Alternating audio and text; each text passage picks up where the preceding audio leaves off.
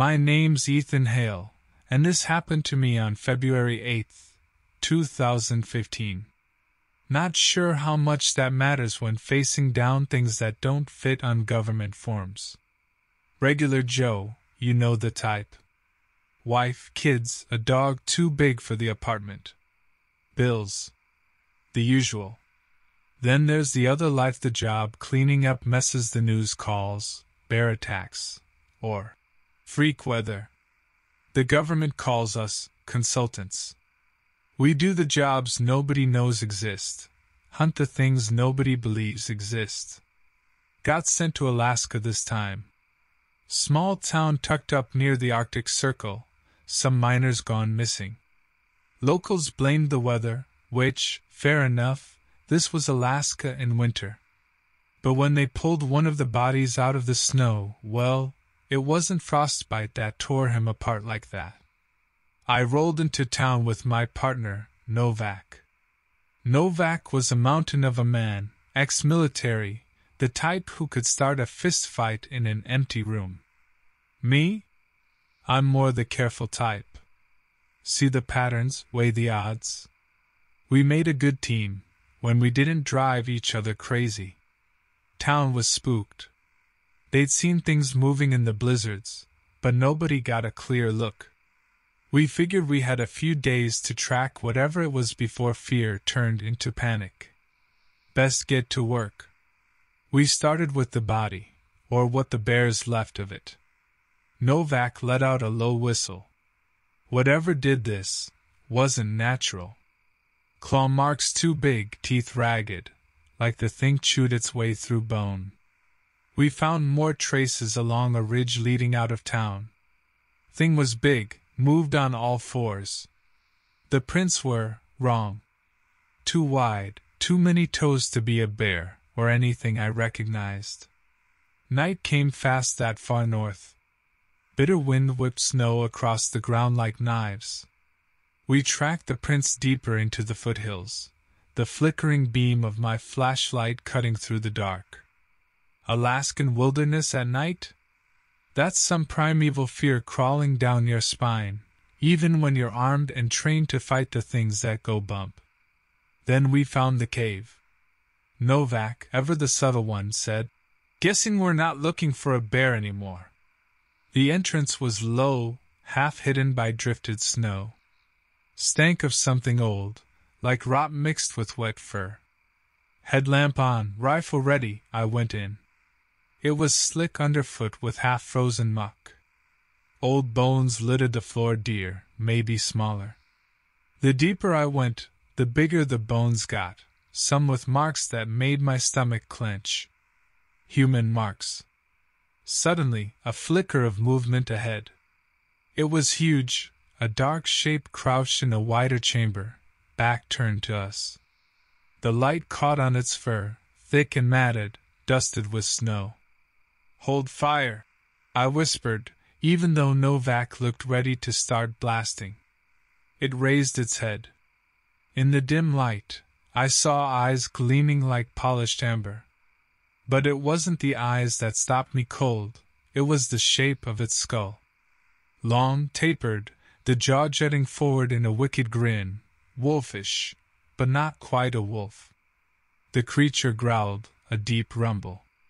Novak slowly raised his rifle. "Don't," I said, keeping my voice low. "Might not be hostile." It cocked its head, not in fear, but curiosity.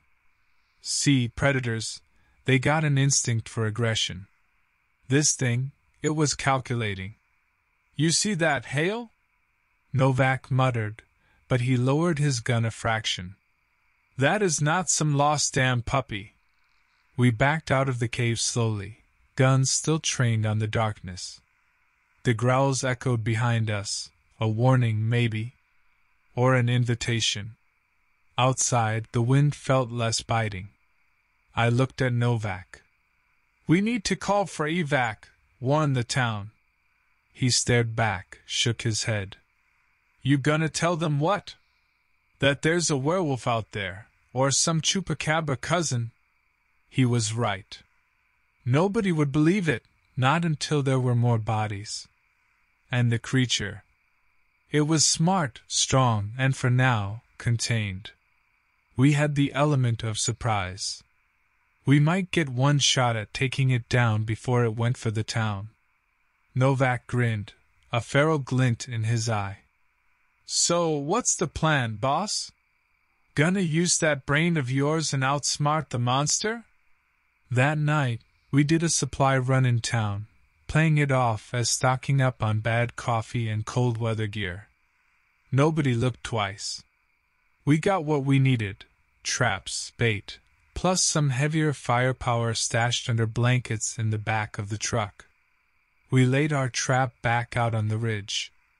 Used deer carcasses as bait, laced the meat with sedatives strong enough to knock out an elephant. The cave was uphill. Creature would get a whiff, follow the scent, and walk right into it. Plan was, we'd have it contained and mostly unconscious when the chopper dropped a net on top. Textbook, if textbooks covered cryptids. Night 2, snow fell heavy, blanketing the ridge. We hunkered down in a blind, Novak snoring loud enough to wake the dead. Tension kept me awake, heart drumming in my ears. Then, a change in the wind. It carried a stink, rotten meat and animal musk. I nudged. Novak pointed. A huge shape was coming up the ridge, loping through the swirling snow. Thing was even bigger than I'd thought. Jesus! Novak breathed, eyes wide. He grabbed his rifle. It reached the first carcass, hesitated, then ripped into the frozen meat. Perfect. The drugs would start to kick in soon. I keyed the radio, gave the chopper team the signal. I whispered to Novak. Almost time. We heard the chopper before we saw it, blades beating through the storm. Searchlights swung wildly. The creature startled, then reared up on its hind legs, towering over us. Yellow eyes blazed in the swirling light and snow. It let out a roar that echoed across the desolate peaks. And the drugs hit. It staggered for a heartbeat, that massive body suddenly uncoordinated. Novak whooped, let loose a volley of shots, not aiming to kill, but to drive it back. The creature stumbled, roared again in confusion and pain. The chopper was on it, searchlight pinning it down as the net dropped. It thrashed, claws tearing at the nylon. Come on, you ugly bastard! Novak was yelling now, caught up in the adrenaline rush of a successful hunt. We hadn't counted on the sheer strength of the thing. I felt a flicker of doubt. We weren't wrangling a rogue bear here, but something intelligent, afraid. Yet, stopping now meant it coming back, next time for the townsfolk. The ground was vibrating, tremors shaking through my bones as it fought against the net. Novak had moved forward, reckless as always, gun leveled as if bullets would finish the job. Suddenly, the net tore. Not evenly, but shredded deliberately, its great claws raking as it struggled free. It lunged towards Novak, a blur of tattered net and fury. Novak! I yelled. He didn't have time to react. The creature's full weight slammed into him, sending both of them sprawling into the snow. I heard a sickening crunch, a strangled cry that turned into a wet gurgle. The searchlight swung wildly across the ridge, catching patches of fresh blood staining the white. Novak's rifle abandoned a few feet away, and the creature, a silhouette half hidden by swirling snow. Then it turned and bolted. Disappeared into the maelstrom with that eerie mix of grace and inhuman power. I stumbled over to Novak, dread coiling like a venomous snake in my gut. What was left of him wasn't much. The creature hadn't just killed him, it had torn him apart. My voice shook as I radioed in, choking out the words. Backup, medevac, one dead.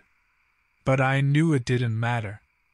That thing was out there, hurt, furious, and now it had tasted human blood. The cleanup crew arrived in force. Trank teams, soldiers, better armed than us, but I don't think they understood what they were up against.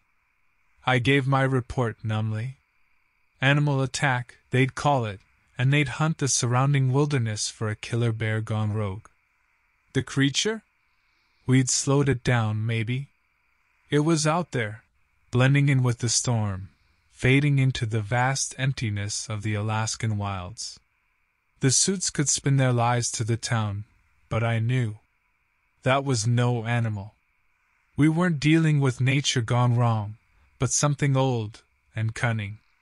It wouldn't leave, not without a hell of a fight. In the stark light of dawn, they choppered out Novak's remains, promising his wife whatever story would dull the pain. I stayed, knowing there wasn't much they could do that I couldn't. Maybe this fight was personal now. Maybe I was plain crazy, staying in the one place that monster might call home. Later, sitting in a borrowed truck that stank of stale donuts and despair, I did what the old hunters did. I took stock of gear. I studied faded maps for a place the creature might hole up. I honed the knives Novak always scoffed at, muttering grim prayers into the icy wind. Then I went looking. The aftermath is what the reports don't cover, the stuff no medals get awarded for. It's the tracking those half-familiar footprints through frozen creek beds, the endless nights lying in wait, heart thundering at every rustle in the trees. It's facing the truth, too.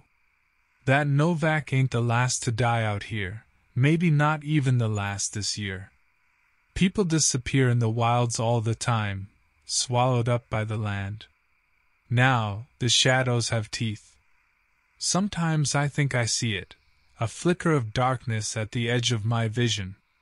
Sometimes I dream of it, not as the snarling beast, but as it was in the cave, watchful, wounded, more victim than villain. The fight's driven us both into this frozen wilderness, one hunting, one surviving. Some nights, I think back on the life I left in the lower 48. Wife, kids, a whole other world. They'd say it's not worth it, one life against a monster. But sometimes, you make a stand not because it's the smart thing, but because it's the only thing you can do.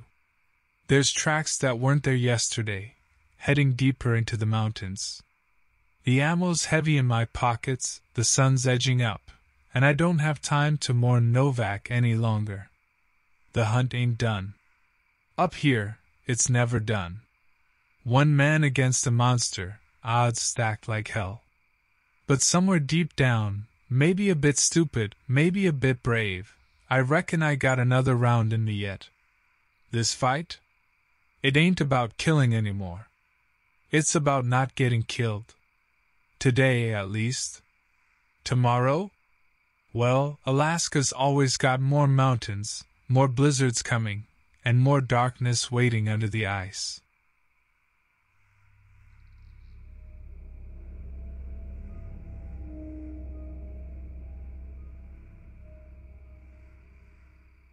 My name is Tristan Bell, and this happened to me on October 6, 1993. Back then, I was green, cocky, sure my badge and a gun were all the protection I'd ever need. Now, I'm not so certain. See, I wasn't an ordinary cop. I was part of a hush-hush government task force, the kind you only hear about in conspiracy theories. Our job?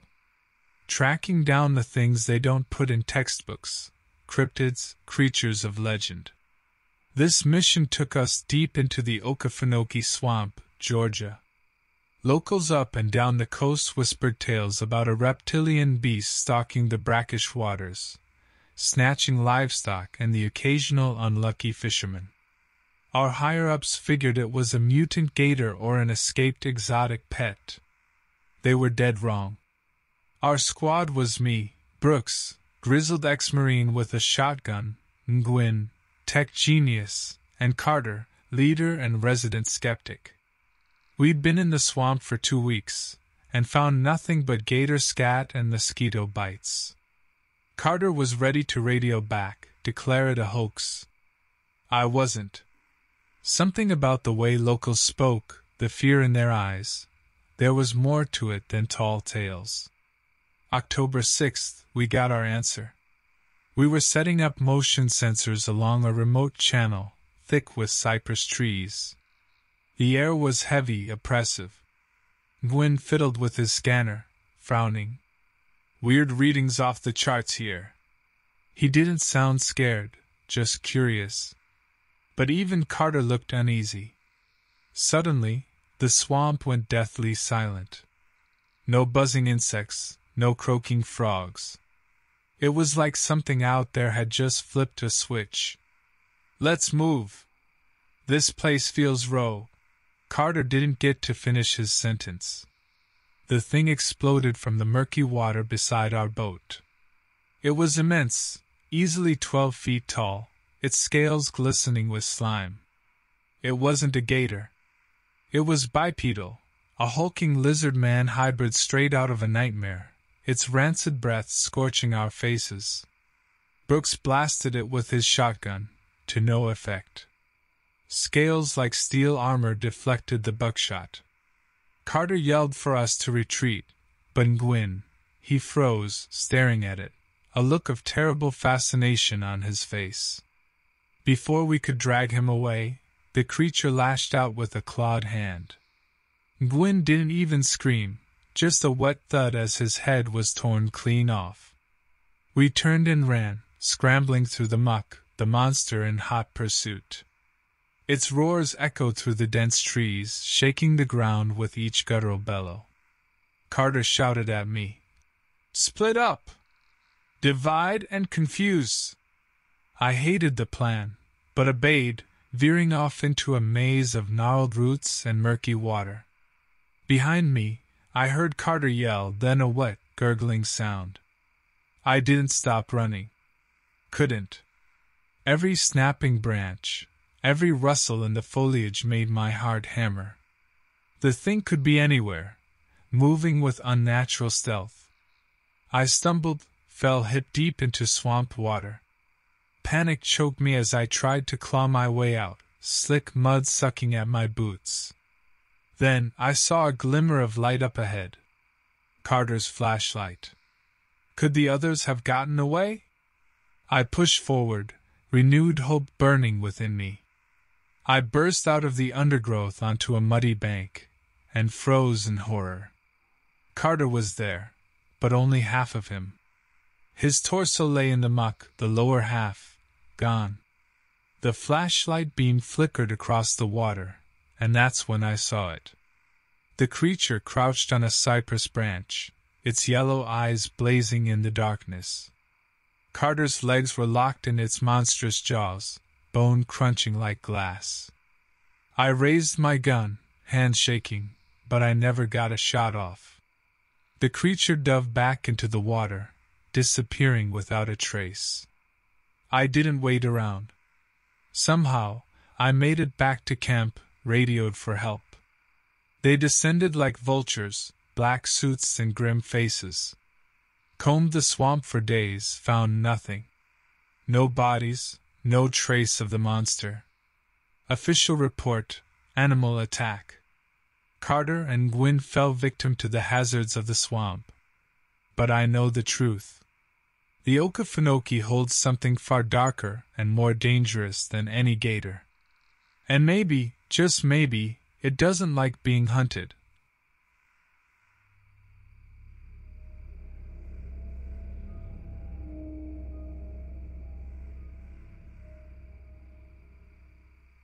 My name is Jason Cole, and this happened to me on October 12, 1997. I work in a specialized field.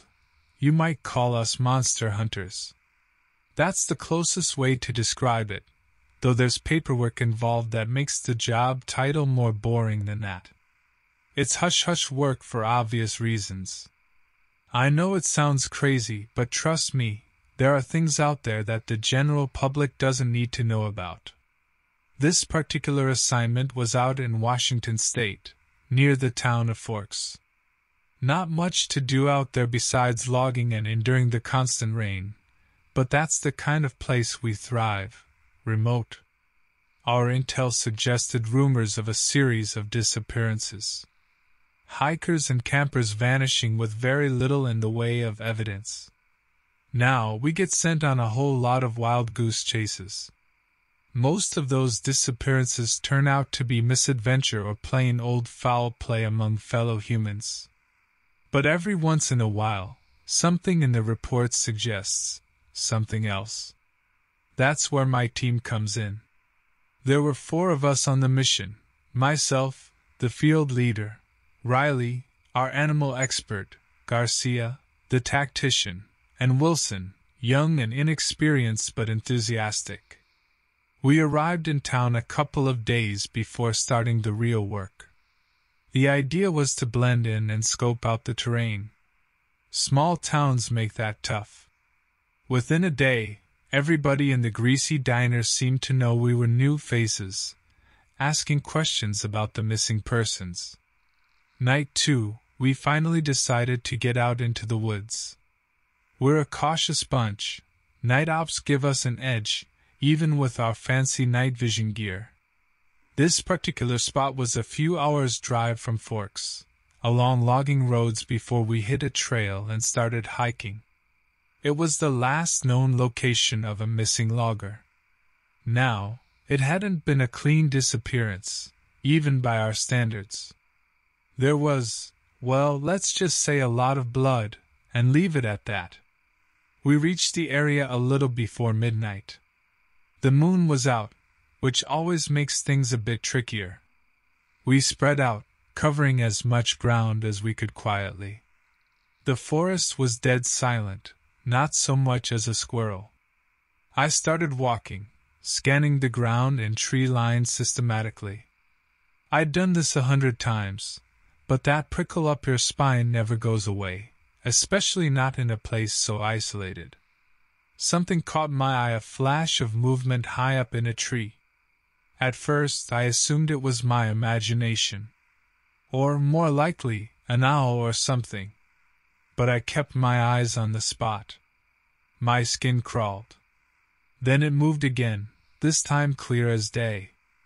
It was a figure, large and dark against the moonlight, hunched over a branch. For a split second I thought, hell, is that a bear? Then I saw the eyes. They shone back at me, not like any animal. They were yellow, slit pupils, intelligent. Panic flared inside me, but years of training kicked in. I dropped into a crouch, signaled alert to the others with a hand gesture. I could hear them moving closer, converging on my position. The thing watched, unmoving. It had to know we were there.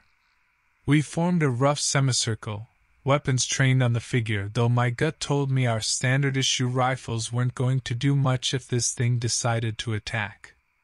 Garcia broke the silence with a whispered command. "Identify yourself!" The thing in the tree stayed silent.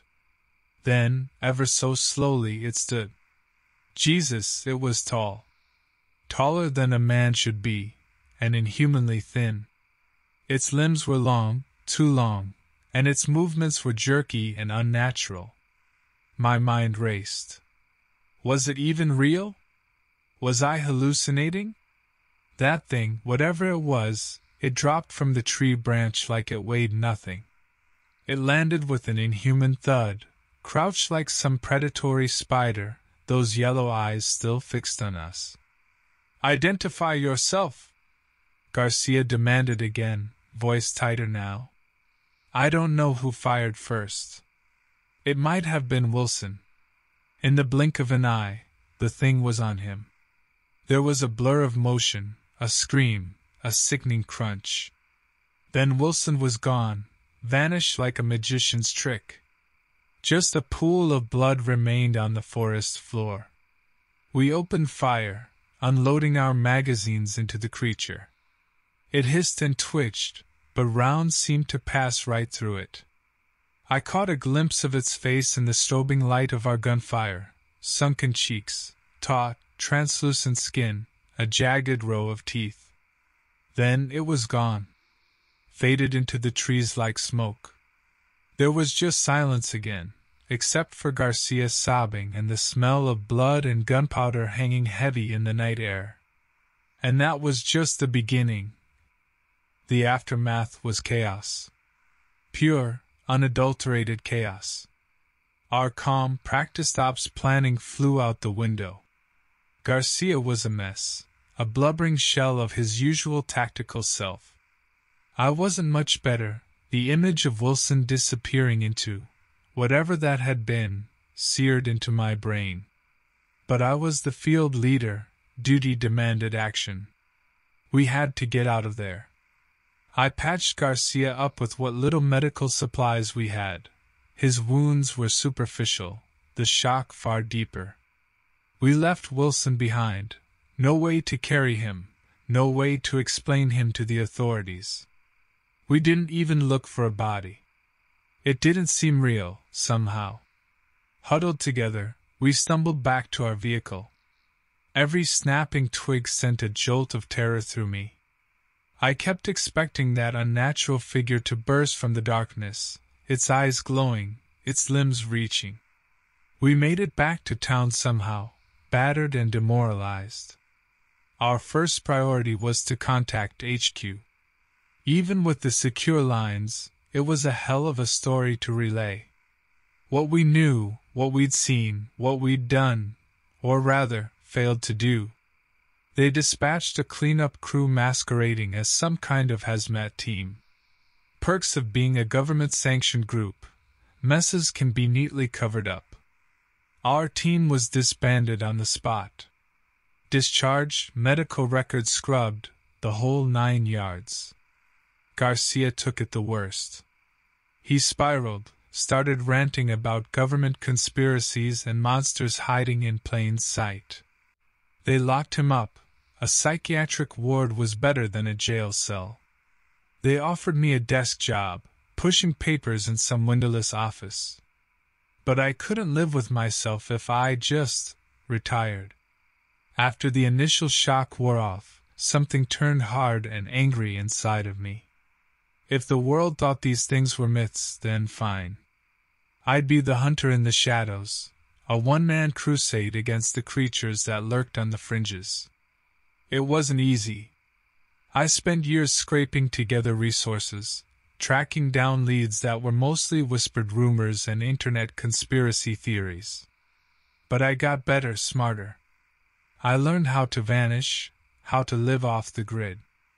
I built up a small arsenal beyond what the government had issued me, silver bullets from melted down jewelry, custom knives with weird occult symbols. It felt insane even to me sometimes. Then came the break I'd been hunting for.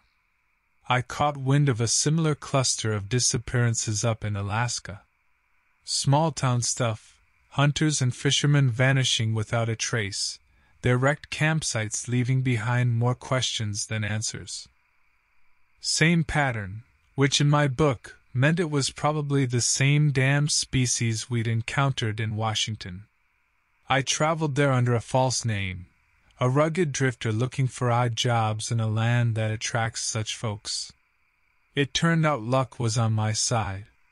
One of the locals, an old Inuit man, noticed me casing the woods and took pity, or perhaps had his own suspicions.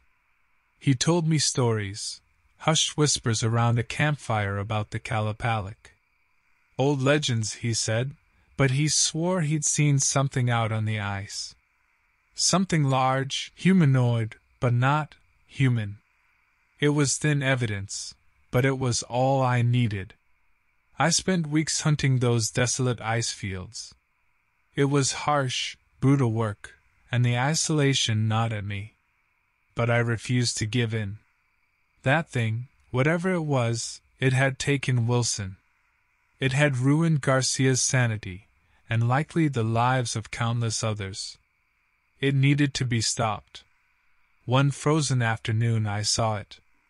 A dark shape hunched over a seal carcass, its movements inhuman despite its resemblance to a man. I took aim, my hands steady, my breath held tight in my chest. The rifle bucked in my shoulder. The bullet found its mark, but the creature hardly reacted. I fired again and again until it finally slumped to the ice, its yellow eyes fading. I approached cautiously. It was bigger up close. Its features were almost skeletal, its skin a grotesque, mottled gray. The mouth was all wrong, a jagged maw filled with needle-like teeth. I felt a wave of nausea and relief all at once. Not the satisfaction of a hunter killing its prey, but the grim resolve of someone who knows there's more work to be done. Victory was fleeting. In the days that followed, I found other carcasses. Bear, caribou, torn apart in a way no predator I knew would manage. My creature was patient, strategic even. But it was also leaving a trail, an unintentional invitation for a persistent hunter like me. I followed that trail, further and further into the frozen wastes. The clues became sparser, my supplies dwindling. But something drove me forward, a burning hatred mixed with a stubborn, desperate hope. My journey led me to a hidden cave network, slick with ice and smelling faintly of decay. And there, in the shadows, more of those yellow eyes gleamed. Not one creature, but a whole tribe. What happened next is a blur. There was gunfire, echoing in the icy tunnels. There was blood, some of it mine. There were screams that weren't quite human. And there was that terrible, loping run back into the blinding white wilderness, the knowledge that I hadn't stopped anything. They were still out there. I had failed, and yet, perhaps had won the tiniest glimmer of information that might, hopefully, save someone else someday. I don't know how I made it back to civilization. I have vague memories of stumbling into an isolated village, collapsing, and then being airlifted to a hospital. When I finally regained full consciousness, it was to news that sent a chill down my spine far worse than anything the Arctic wind could have done. News of disappearances near Forks, Washington. The cycle had begun again.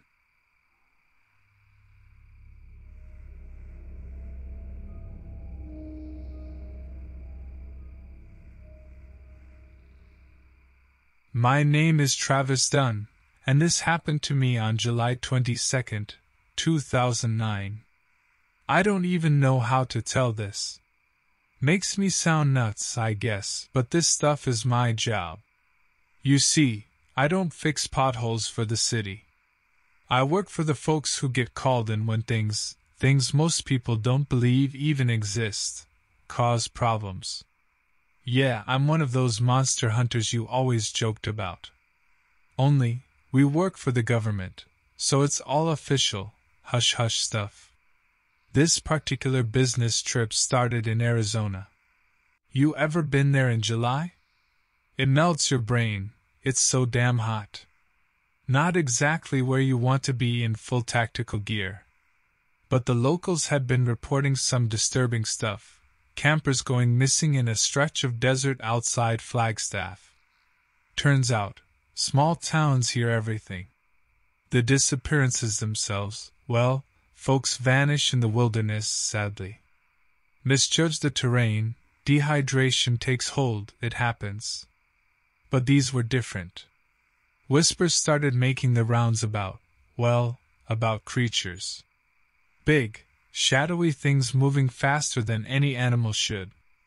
Talk about eyes glowing in the night. Yeah, folks were scared.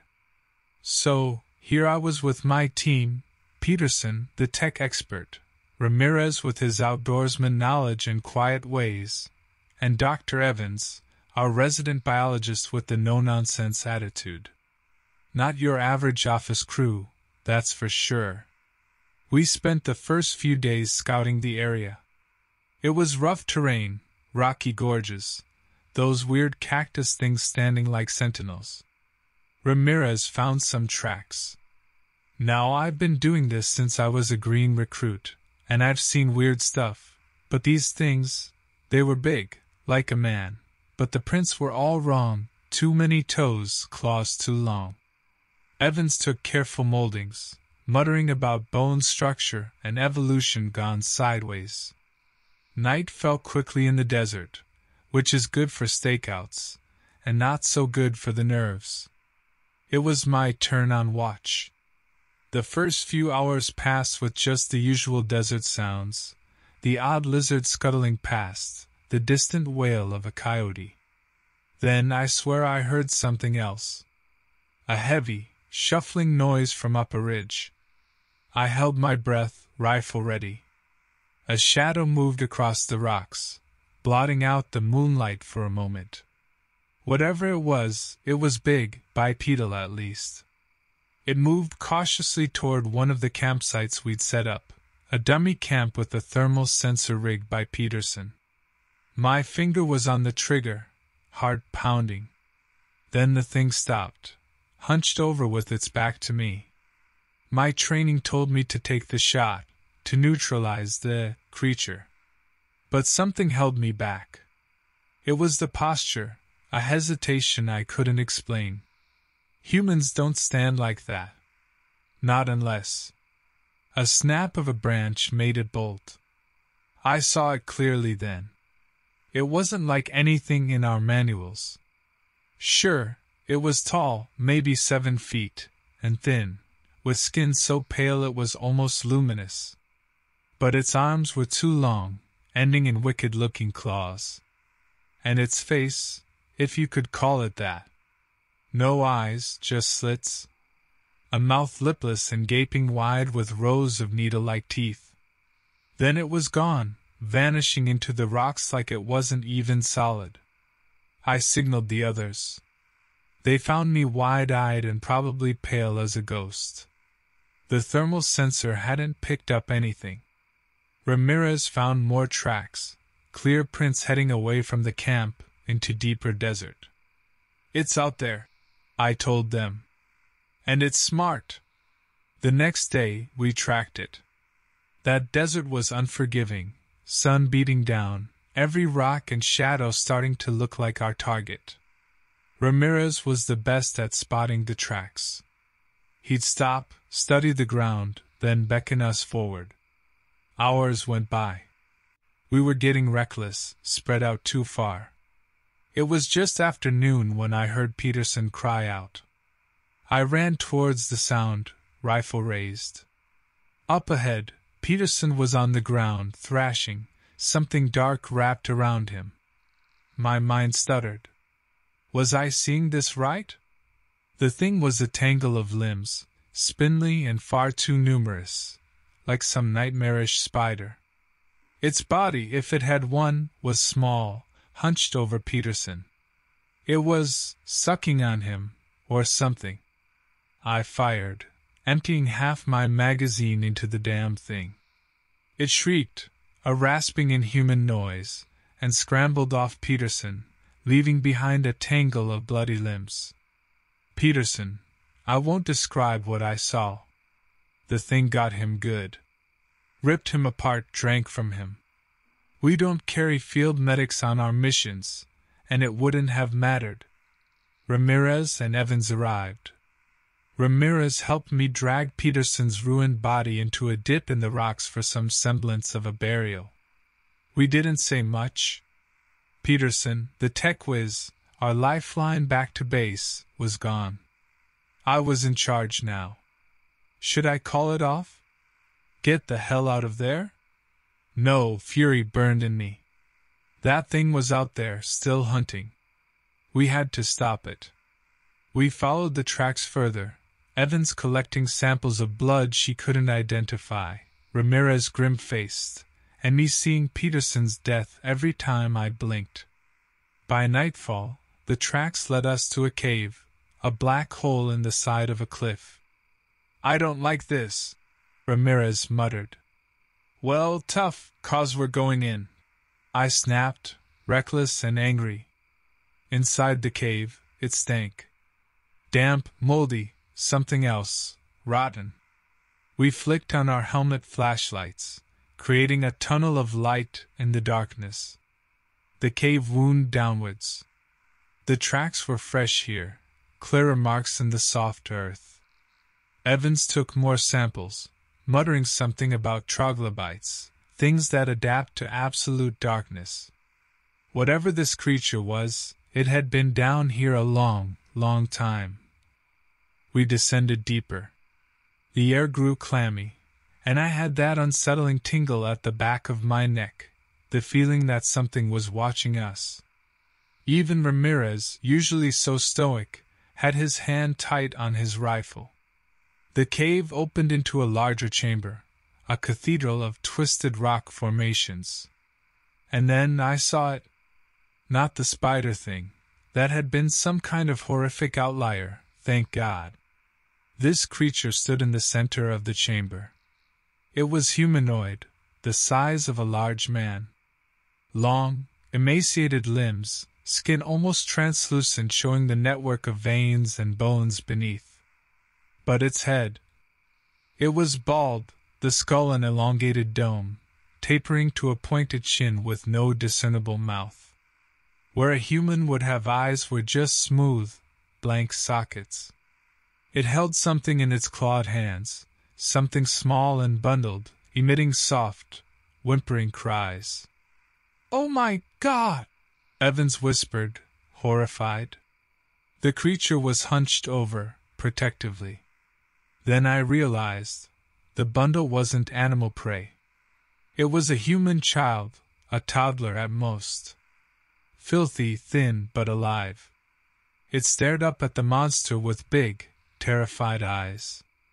It took a kid," Ramirez choked out. He raised his rifle.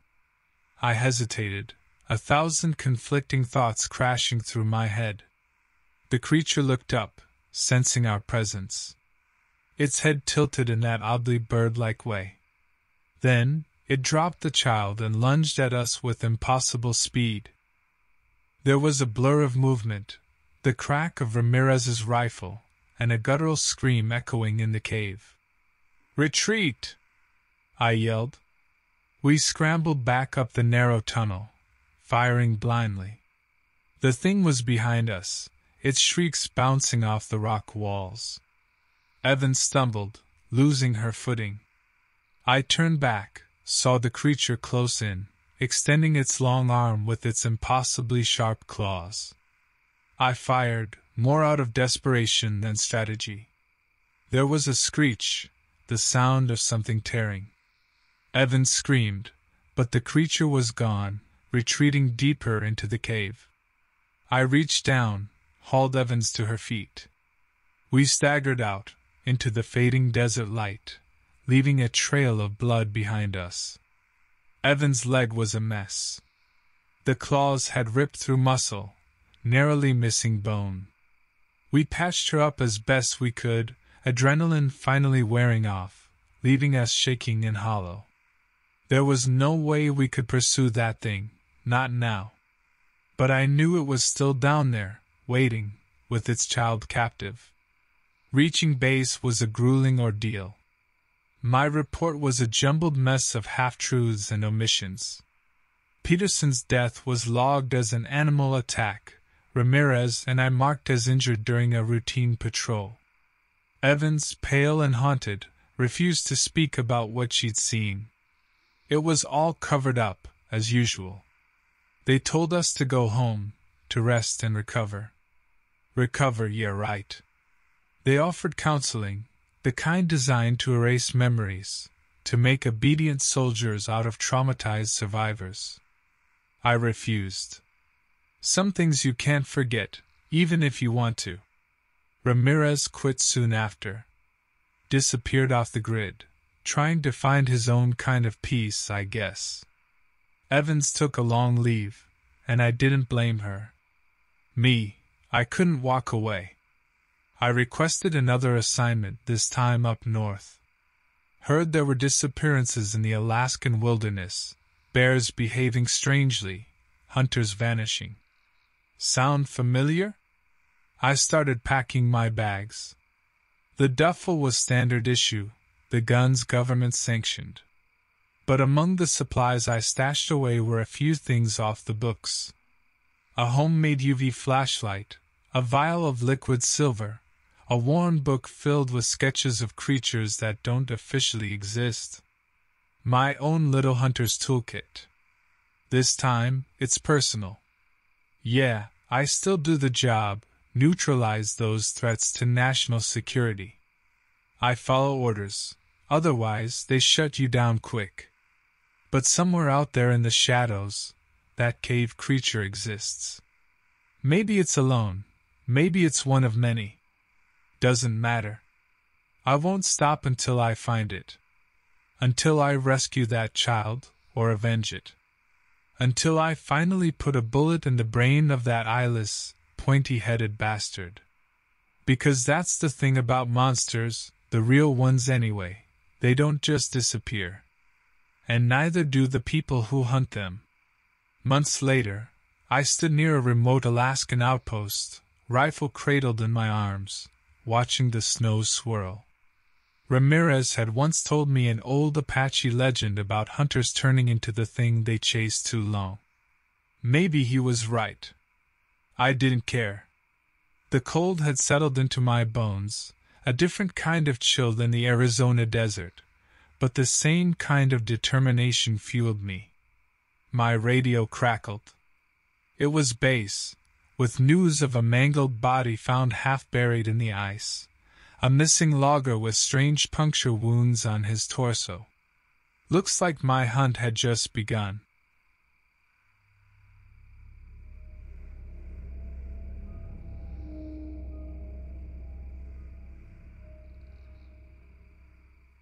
My name is Derek Walker, and this happened to me on February 8, 2015. People assume that being a monster hunter is like some video game, all badass gear and adrenaline-fueled shootouts. It ain't. Most of the time, it's driving through the middle of nowhere in a crappy government van, squinting at old maps, and eating gas station snacks that expired sometime during the Bush administration. But you do this job long enough, you learn to trust that gut feeling. The prickle in the back of your neck that says something ain't right, even when everything seems normal. And man, did I ever have that feeling pulling into the town of Blackwater, tucked away deep in the Maine woods. First glance, Blackwater looked about as thrilling as a used tire store. Main Street, couple of boarded-up shops, old church, the whole small town in decline deal. Folks at the diner eyed us like we were aliens.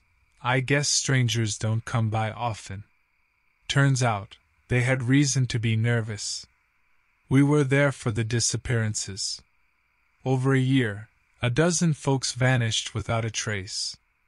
Locals muttered about wild animals, crazy hermits living in the woods, the usual theories.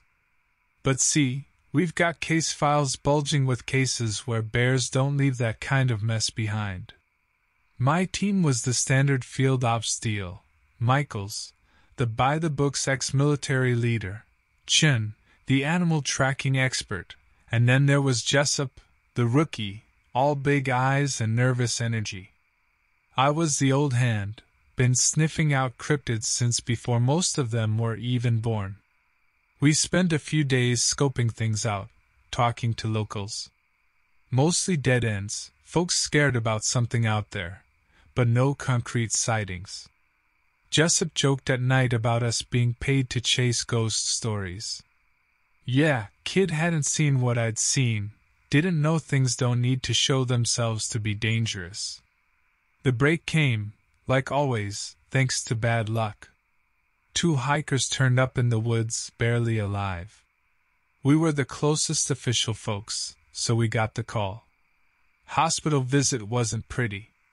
They'd been out in the woods just overnight, but it looked like they'd been torn apart by wild animals. Problem was, doctors said the injuries were wrong. Claw marks all over, but deep, precise. Like something with surgical tools had gone to work. The survivor, when he could talk, said, well, he said a lot of crazy stuff, mostly gibberish about shadows whispering and eyes in the trees. But one thing made me sit up and listen. He mentioned an old cabin, a root cellar, something inhuman lurking inside. Seemed like a thin lead, but it was all we had. Night 3 in Blackwater, and we headed out to that spot he described. Michaels was calling the shots, all tactical and serious. He set Chen and Jessup up as overwatch, while I accompanied him to the cabin itself. Now I've done some night ops in spooky places, but this felt different. The woods were dead silent, no crickets, not even an owl hooting unnerving, that kind of wrong quiet. Cabin was small, run down like you'd expect, half-rotted porch, and yeah, a root cellar door built into the hillside.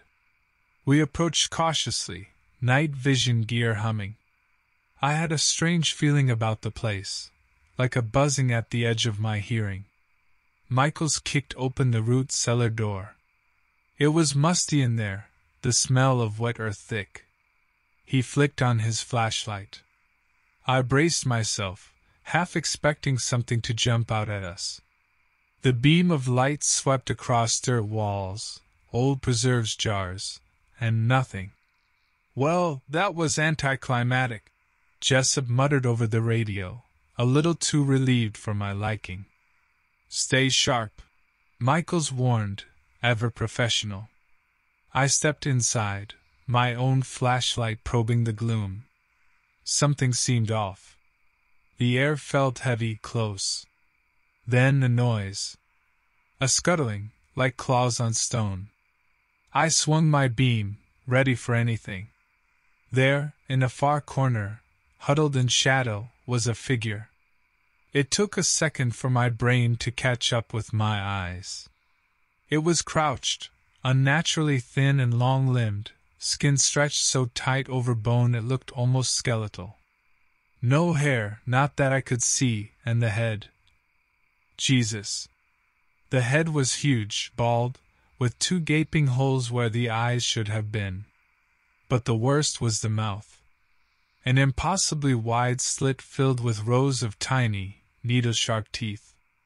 The whole effect made my stomach lurch. It hissed, a sound like air escaping a punctured tire. I yelled, "Hostile!" and raised my rifle.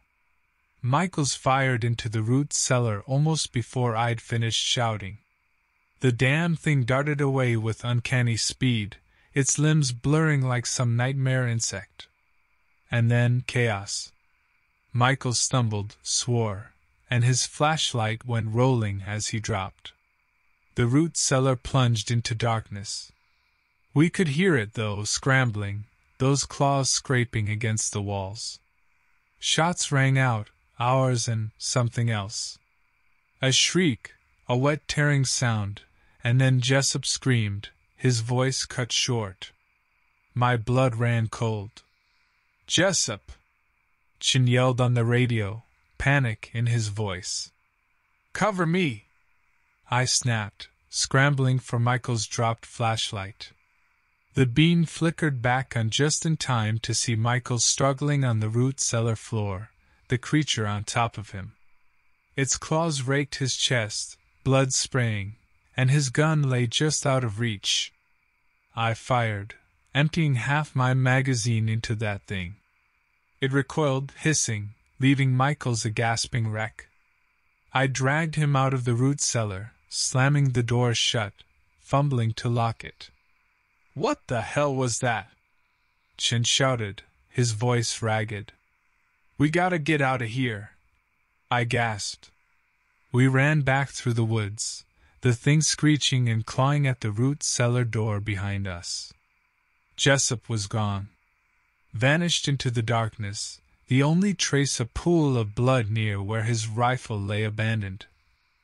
Back at the safe house, it was a disaster. Michaels was bleeding out, incoherent, muttering about teeth and eyes in the dark. Chin was patched up, but he'd lost his damn nerve, staring straight ahead with that 1,000-yard stare vets get. I was in charge, and fury bubbled inside me, hot and acidic. Jessup, the rookie, dead on his first real mission. And that thing, that goddamn eyeless abomination, was still out there. I radioed for backup. They sent in a whole tactical team, the kind with the spooky black uniforms and serious firepower. Medics whisked Michaels away to some Black Ops hospital where maybe, just maybe, they could save him. We briefed the new guys, my voice shaking slightly despite my attempts to sound calm. They gave us those pitying yet scared looks you get when the old-timers tell the ghost stories. The higher-ups decided the sensible thing was to bomb the hell out of the woods at dawn. Napalm, bunker busters, the whole works. Sanitize the area, clean up the problem, whatever the hell it was. I didn't like it, but when your bosses come calling with those stars on their uniforms, you don't argue.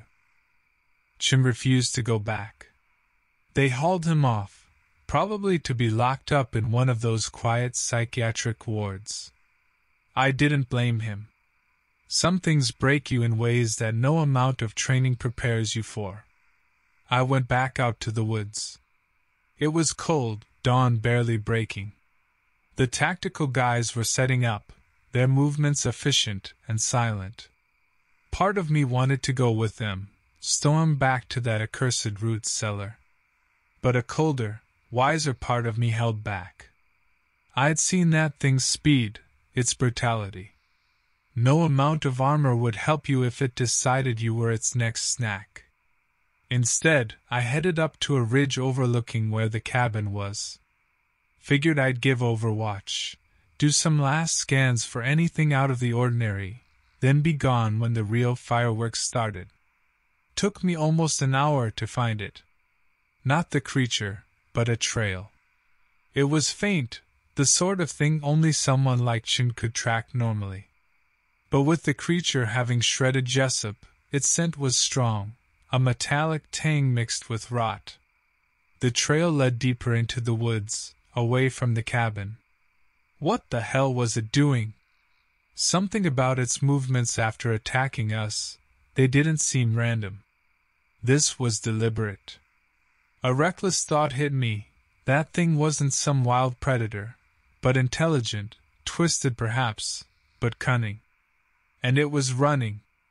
The tactical team radioed. 30 minutes to detonation. Change of plans? I replied. I wasn't sure what the hell I had in mind, but I couldn't just leave that thing to escape while we nuked the forest. It'd only come back, or move on to terrorize some other unsuspecting town. There had to be an end to it. The trail was fresh, unsettlingly so. This close, even with the cover of the woods, you'd expect the creature to be spooked by the noise from the tactical team. But it seemed unconcerned. And that's when I knew something was very, very wrong. The forest opened into a clearing I didn't recognize. And there, in the center, stood an old, crumbling stone church. The kind with stained glass windows and a bell tower pointing accusingly at the sky. This deep in the woods, it felt out of place. A shape darted from the shadows of the church towards the tree line. For a moment, the rising sun caught it. And what I saw made my blood freeze despite the sweat trickling down my back. The creature, it was carrying something. Small, limp, in its wicked claws. A human child, a girl no older than 6 or 7. Alive, but unconscious. Rage swept over me. It had been kidnapping people. Not eating them, well, not right away, but keeping them. For what purpose, I couldn't fathom. What dark rituals did this monster perform in that forgotten, unholy church? I charged forward, breaking cover. Stupid, maybe suicidal, but I couldn't live with myself if I just stood there. The thing saw me and screeched, a sound that ripped through the trees. It dropped the child, turning to face me. Its eyeless sockets seemed to fix on me, and somehow I knew it saw me. It moved faster than I thought possible, a blur of limbs and claws.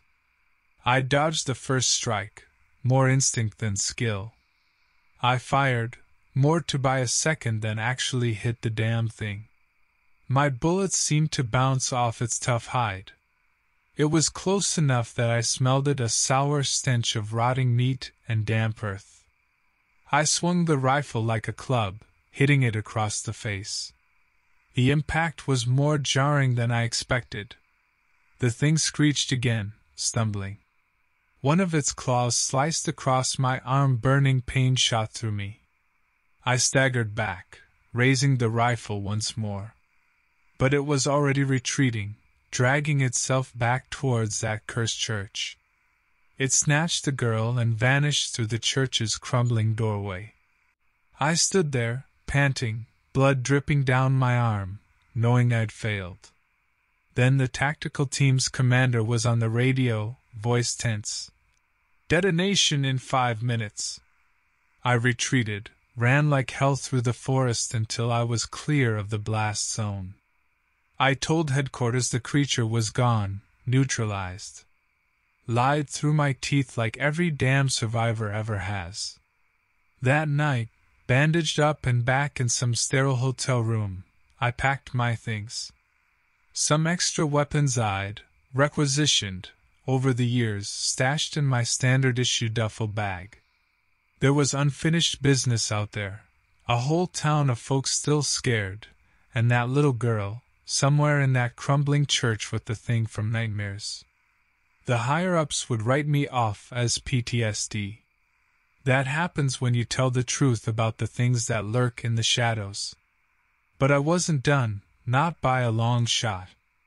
Blackwater didn't have a monster problem anymore. Now, that monster had me.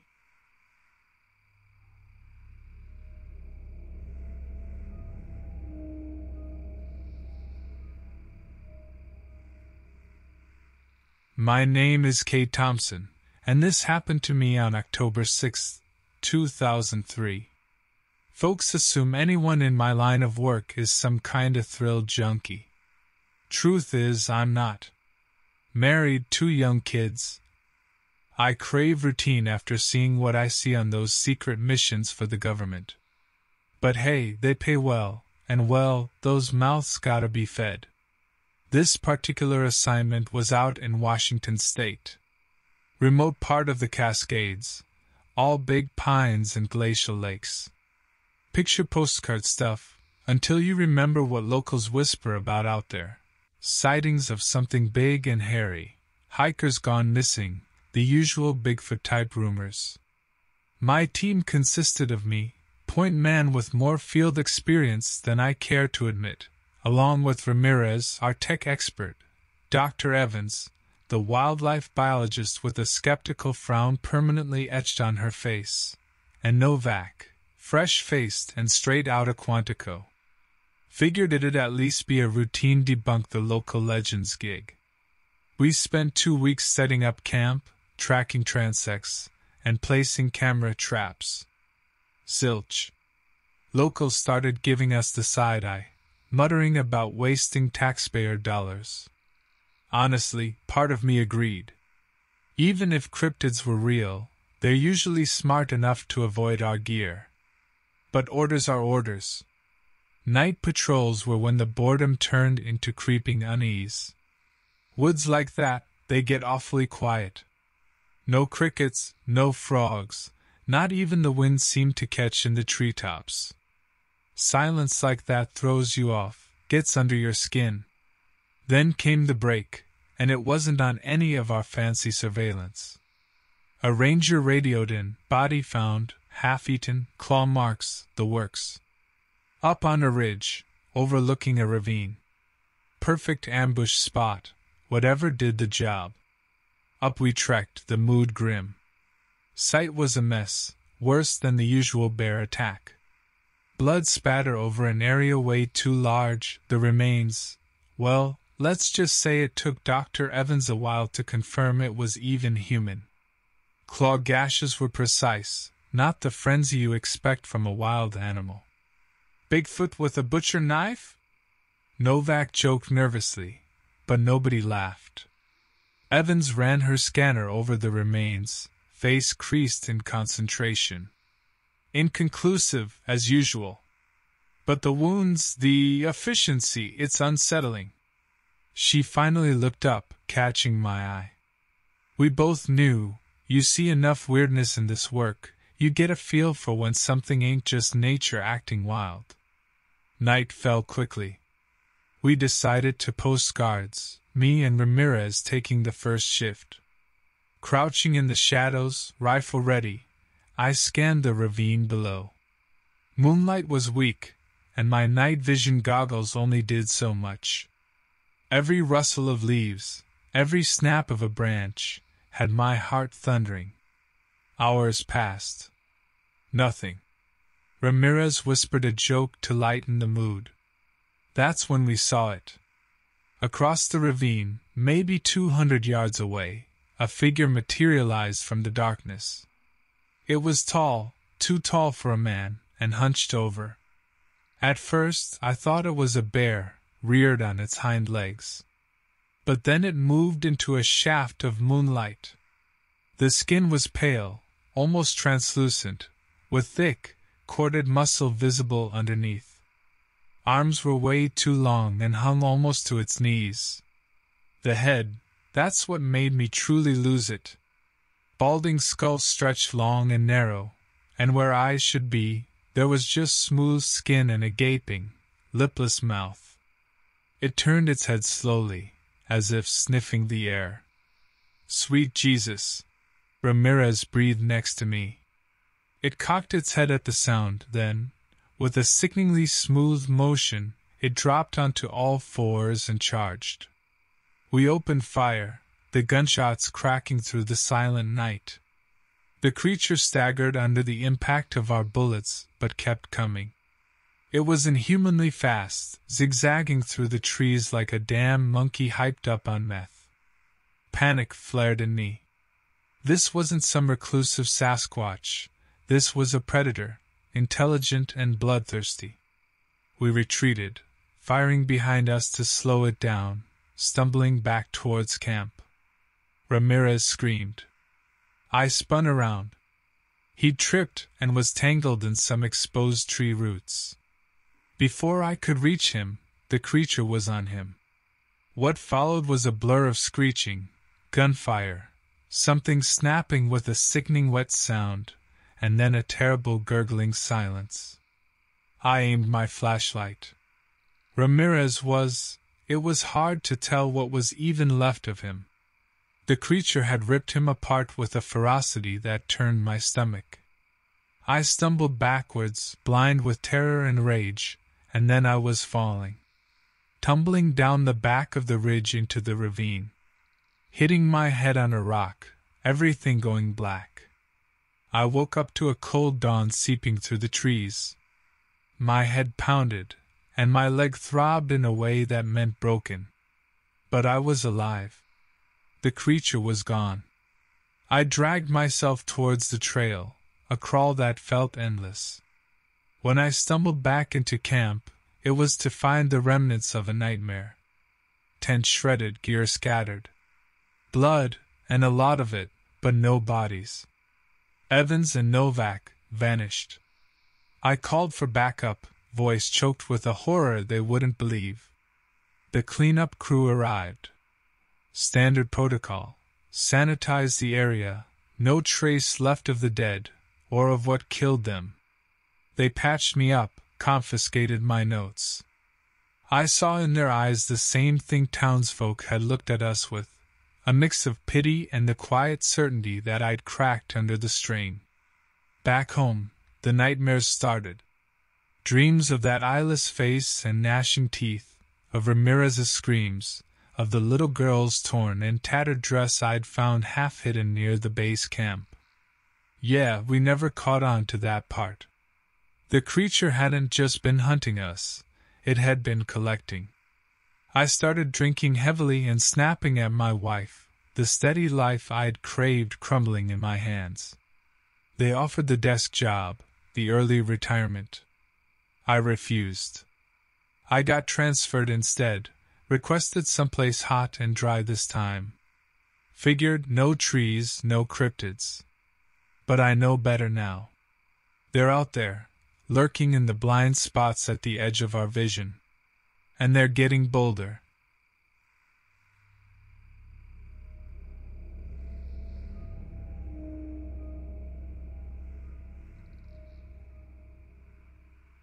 My name is Jason Pierce, and this happened to me on July 23, 2010. You ever find yourself telling those kinds of stories at a bar? Folks give you that half-pitying, half-amused look, figure you tanked too many beers back in the day.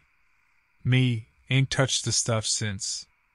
See, I do some specialized fieldwork for some even more specialized folks in the government.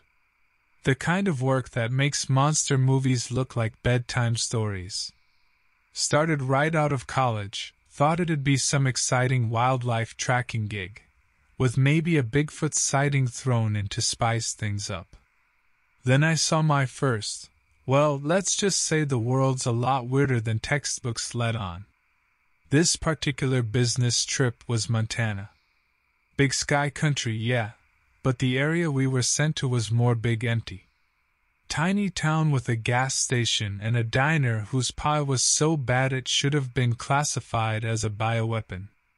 Locals were jumpy, cattle mysteriously disappearing, weird howls echoing through the mountains at night, and one poor hiker vanished without a trace. Standard enough call for people in my line. My team was a mixed bag. There was Dr. Walsh, all prickly skepticism and precise notes. Miller, young and eager, the kind who still believed in hunting down the mythical with a fancy camera. And then there was old Carter.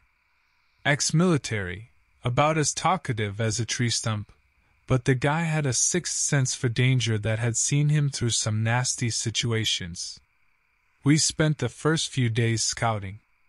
Montana ain't small, and pinpointing something clever enough to evade detection was like finding a needle in a damn haystack. Walsh was doing her samples routine. Miller got obsessed with some large, unidentifiable paw prints, and me, I just got that itchy feeling crawling up my spine. Carter too, I noticed. That alone was enough to put me on high alert. Night fell like a heavy blanket. Even in summer, it got cold up in those mountains. We hunkered around a measly campfire, listening to the unsettling silence of the wilderness. Suddenly, Carter sat bolt upright, eyes narrowed, peering into the darkness. "Something's out there," he rasped, his voice barely a whisper. I grabbed my rifle, the night vision rig strapped to my head making the world a sickly green. Miller scrambled to set up an infrared camera, hands shaking a little in the dim light. Walsh just rolled her eyes. "Carter, for God's sake!" That's when it hit us. Not sight, not sound, but smell. Like rotting meat and wet earth and something sharp underneath, a stink that made your stomach clench. Then, from the blackness beyond the firelight, two eyes opened. Yellow, slit-pupiled things, glowing with their own malevolent light. They were high off the ground, higher than any wolf or bear ought to be. The creature that belonged to those eyes stayed hidden in the shadows, just observing us. Carter swore and raised his rifle.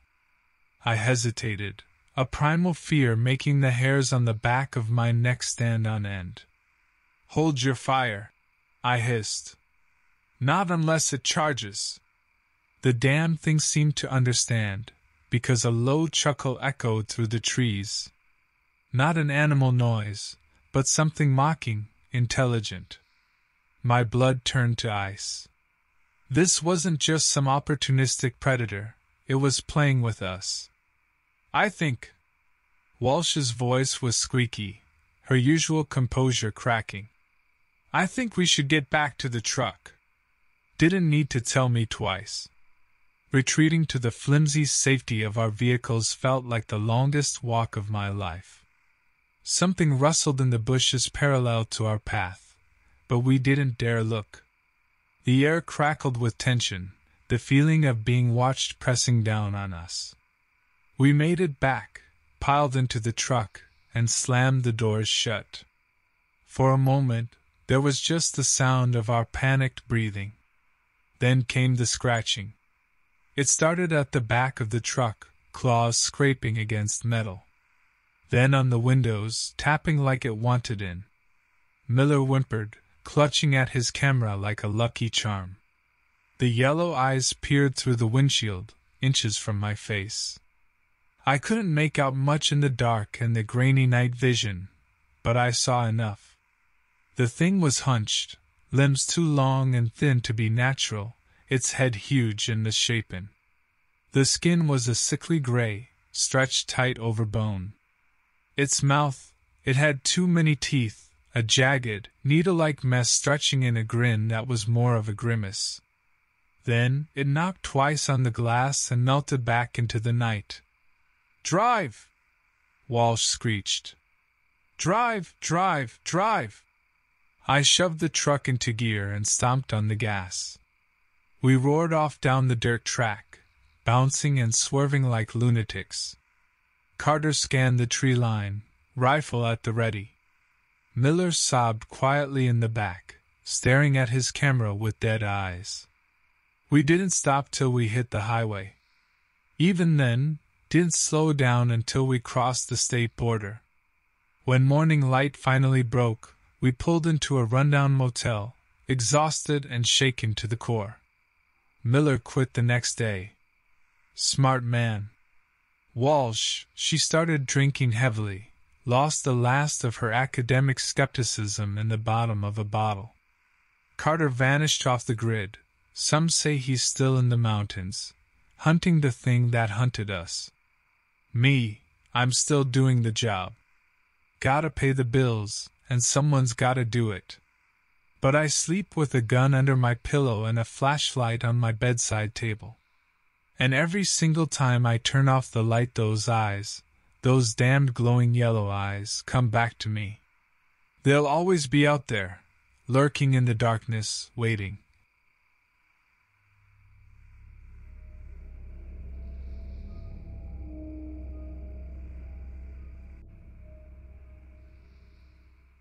My name is David Reed, and this happened to me in September 2011.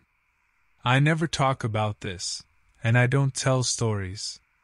But I have the feeling you won't believe me. I work for a secret government monster hunting agency, and you won't find any info on it online. It's better this way.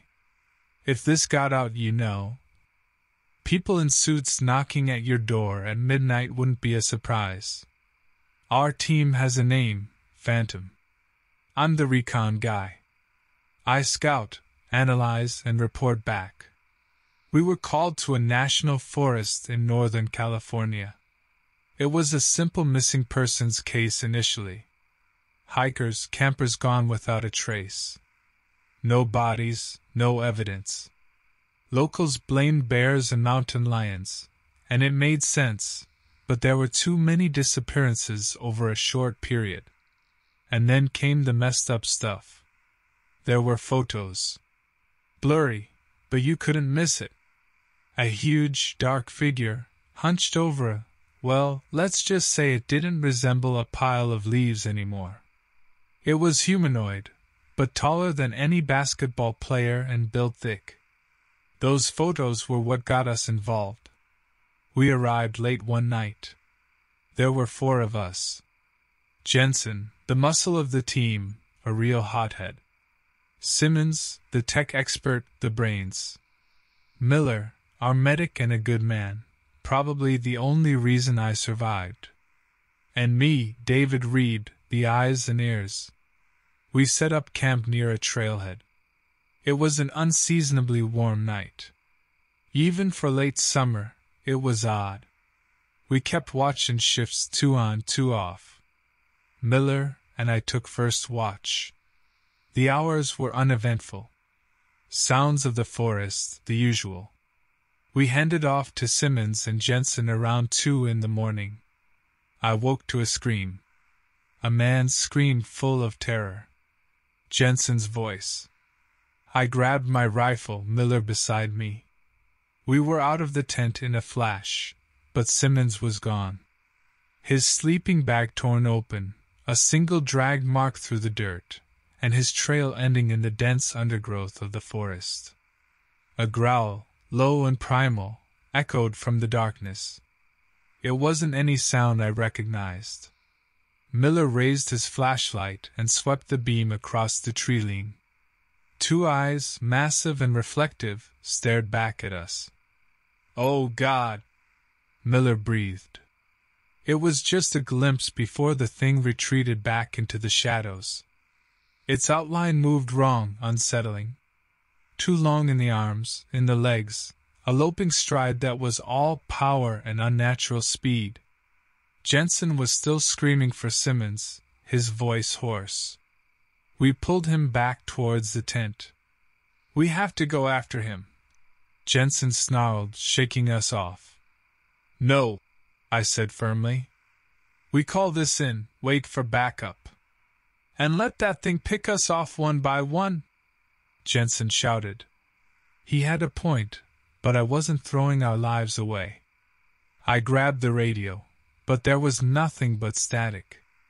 Our equipment was jammed. "It knows," Miller spoke, his eyes wide. He wasn't wrong. Daybreak painted the forest in sickly hues. We were exposed, vulnerable. We decided to head back to the main road, get to higher ground where we could potentially catch a signal. We didn't make it far. There was a clearing just at the edge of the tree line. In the center of it, Simmons hung suspended 10 feet off the ground. He was impaled through the chest on a massive wooden spike that jutted from the earth. It was fresh wood, like the tree had been ripped out, sharpened, and... I turned away, bow rising in my throat. Miller knelt, hands shaking, trying to reach for his med kit. Jensen was silent, a dangerous glint in his eyes. "That thing's toying with us," he muttered. "I'm gonna kill it." We tried moving around the clearing, but every path led back to its center. As if the forest itself was guiding us towards that grotesque display. The air grew heavier, oppressive. A snapping sound ripped through the trees. We spun in circles, rifles raised, adrenaline pounding in my ears. Then a massive shape fell from the canopy, landing between us and the clearing. It was the creature from the night before, in all its terrible glory. A towering giant, at least 9 feet tall. It was gaunt, starved-looking, skin stretched tight over bone. Its face, stretched almost like a dog's muzzle, full of elongated fangs. Long, clawed arms hung near its knees. Jensen didn't hesitate. He raised his rifle and opened fire. The bullets slammed into the creature. It jerked with every impact, but it kept coming. Miller pulled me back. "Run!" We ran. Blinded by panic, branches tearing at our faces, the sounds of the creature's relentless pursuit at our heels. Bursts of gunfire from Jensen echoed behind us, slowing, further and further away, then stopping.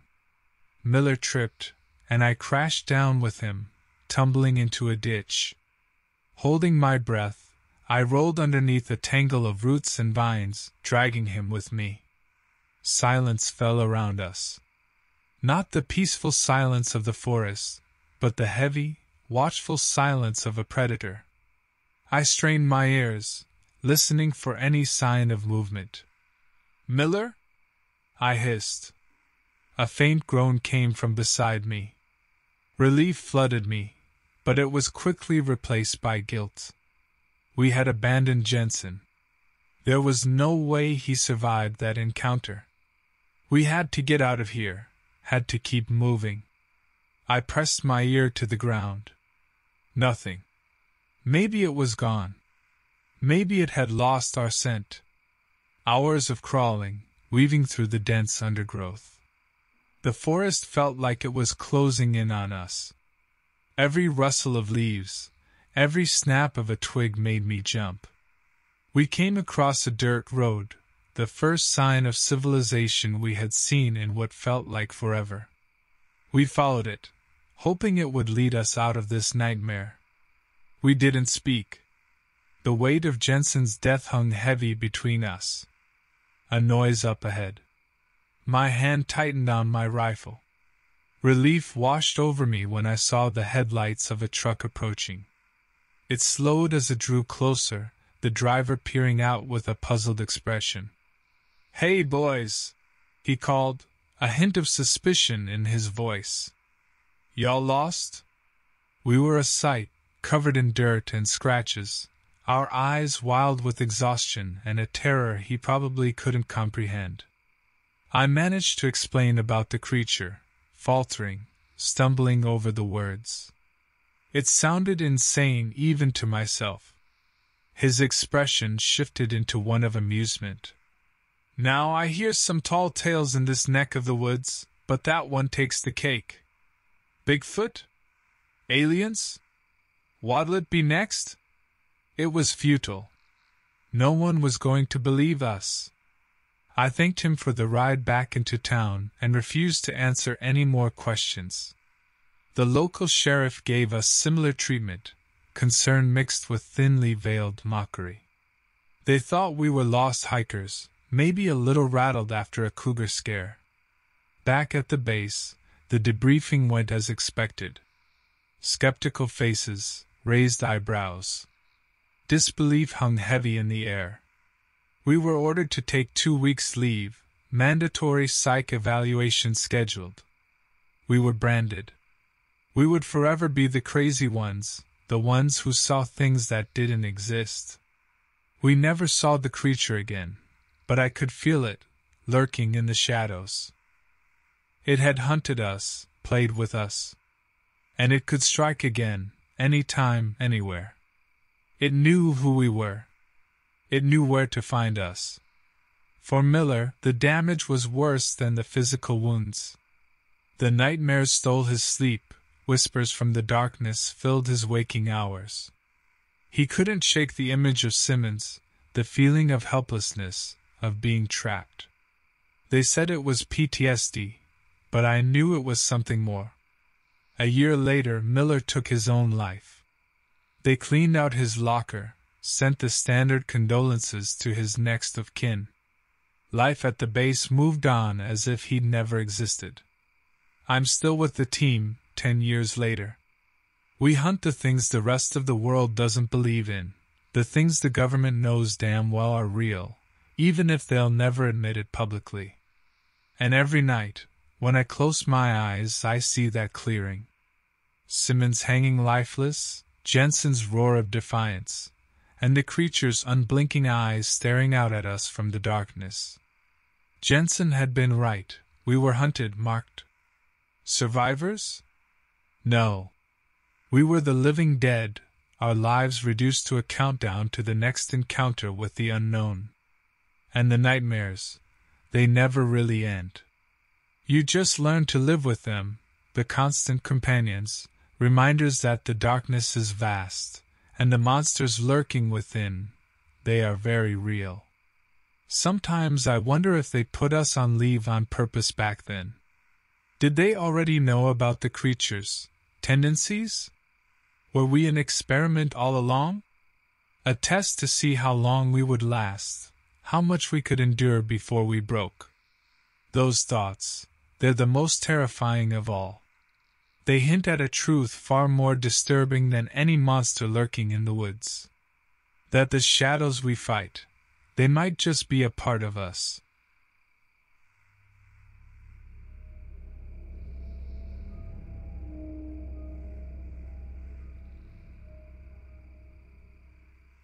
My name is Ethan Carter, and this happened to me in October of 2015.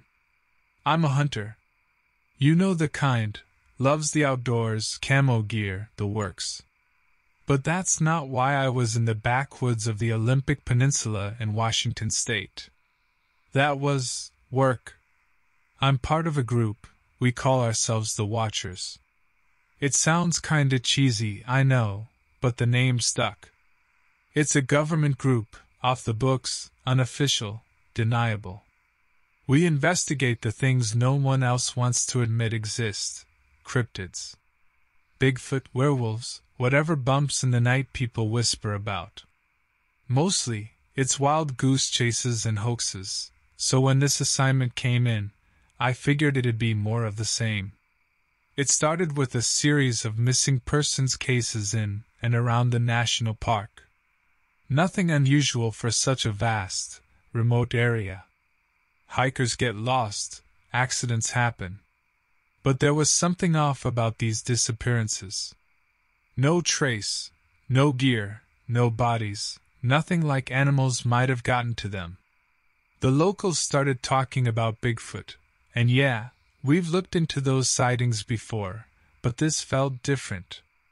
There were 3 of us sent out, me, Jackson, and our team leader, Harris. Harris was an ex-military man, the textbook definition of a hard-ass. He'd seen things, you could tell just by looking into his eyes. Jackson was more my speed, a tech was who loved bad jokes and Star Trek a little too much. We set up base camp a few miles from the latest disappearance. The Olympic forest is dense, almost claustrophobic. It's beautiful in that primeval, unsettling way. I remember that first day, the hair stood up on the back of my neck. I felt watched. For 2 days we hiked trails, swept search grids, found nothing but old footprints and deer scat. Harris was getting impatient. Jackson was bored. We were all starting to believe this was another dead end. Then came night 3.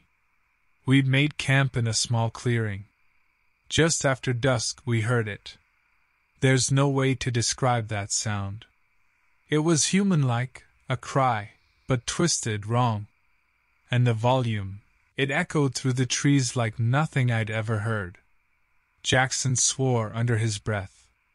Even Harris looked shaken for a moment. He flipped on the radio and ordered all units in the area to converge on our location. We wouldn't be alone for long. That night stretched on forever. We huddled near the fire, rifles at the ready. Each crackle of the flames, each rustle of leaves had me jumping. Something was out there, circling us. I'm not a religious man, but I said a prayer or 2. Just before dawn, Jackson whispered, "Look!" In the dim pre-light I saw it. A figure, hunched under the heavy branches of a cedar, about 100 yards away. Massive. Taller than any man. The way it moved was wrong, limbs too long, jerks and twitches unnatural for anything human. Harris raised his rifle. I hesitated. None of us knew what we were dealing with, but a gut feeling, that primal instinct, told me that firing would only make things worse. As if sensing us, it turned its head. Massive eyes shone in the gloom, reflecting the dying embers of our fire. Then, in a blur of movement that defied its size, it vanished into the trees. Reinforcements arrived as the sun broke. But there was no sign of the creature. No footprints, despite the soft ground. It seemed impossible for something that big to just vanish. We expanded the search, teams sweeping the forest for miles in every direction. Nothing. A week later they called us back. We were pulled off the case just as suddenly as we'd been brought in. They gave us the standard debrief treatment, signed the NDAs, promised not to talk, receive our sealed envelopes of payment. Harris refused his envelope, tore right into it, and stormed out. That was our cue to leave. Out in the parking lot, Jackson caught my eye. "You saw it too, didn't you?" he said in a low voice. "That thing, it wasn't natural." I nodded. What do you think it was? Jackson started the engine, his eyes on the road ahead. I don't know. But you can bet we'll never find the answer in any official file. Months later, I can still feel its eyes on me in the dark. I dream of that clearing, that unearthly cry. The missing persons cases in the Olympics went unsolved. I have no doubt the creature is still out there, lurking in those ancient forests, waiting.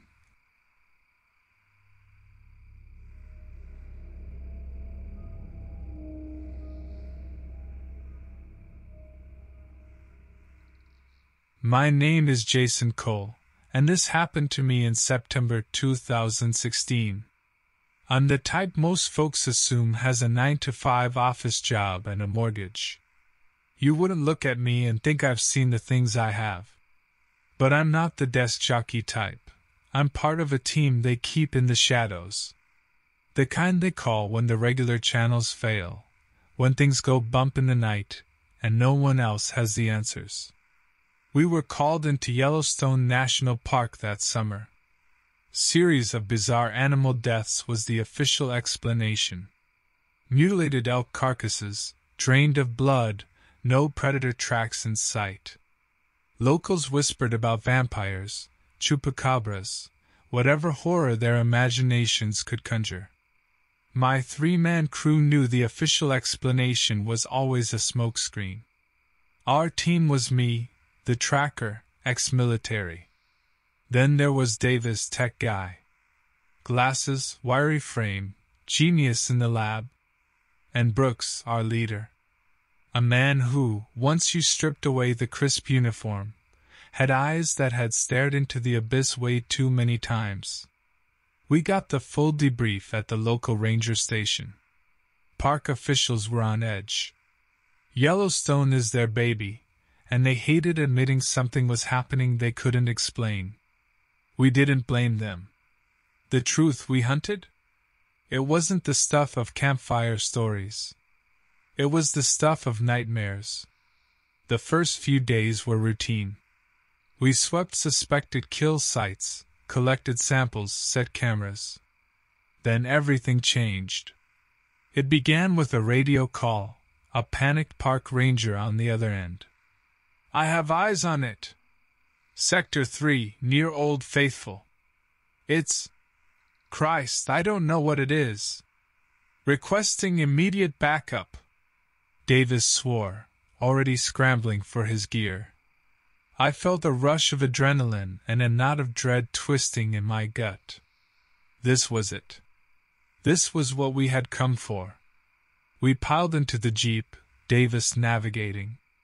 He pinpointed the ranger's coordinates, and we tore off down a dirt track.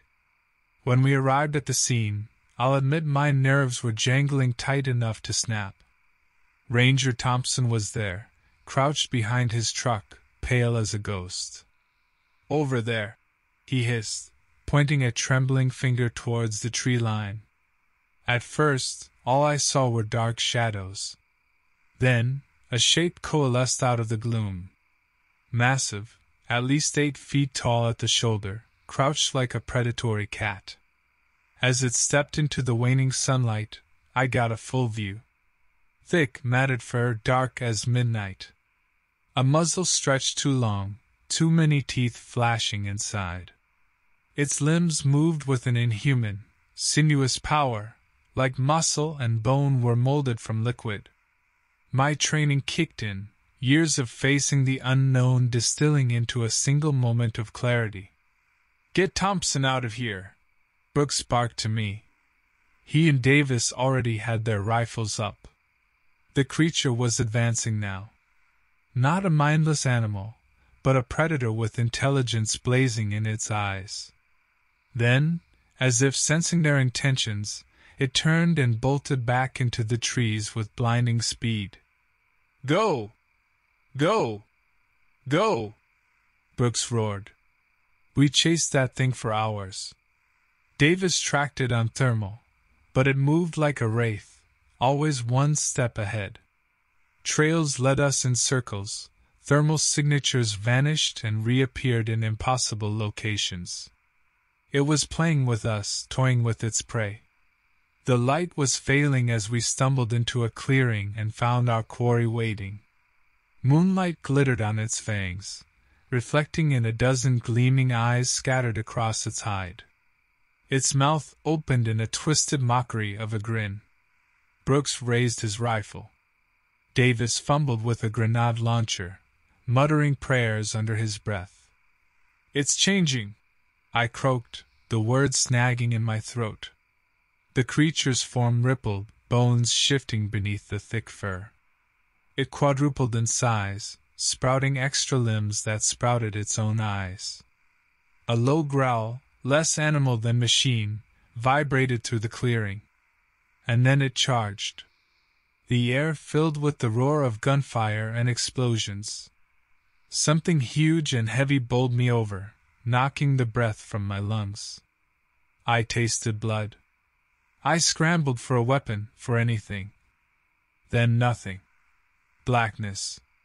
I woke up hours later, head throbbing. Brooks knelt beside me, his face etched with grim relief. Not far off, I saw Davis, his arm in a makeshift sling. "The grenade," Brooks said. "Knocked it back. Gave us time to retreat." Then his voice hardened. "But it's still out there. We never got a clear shot.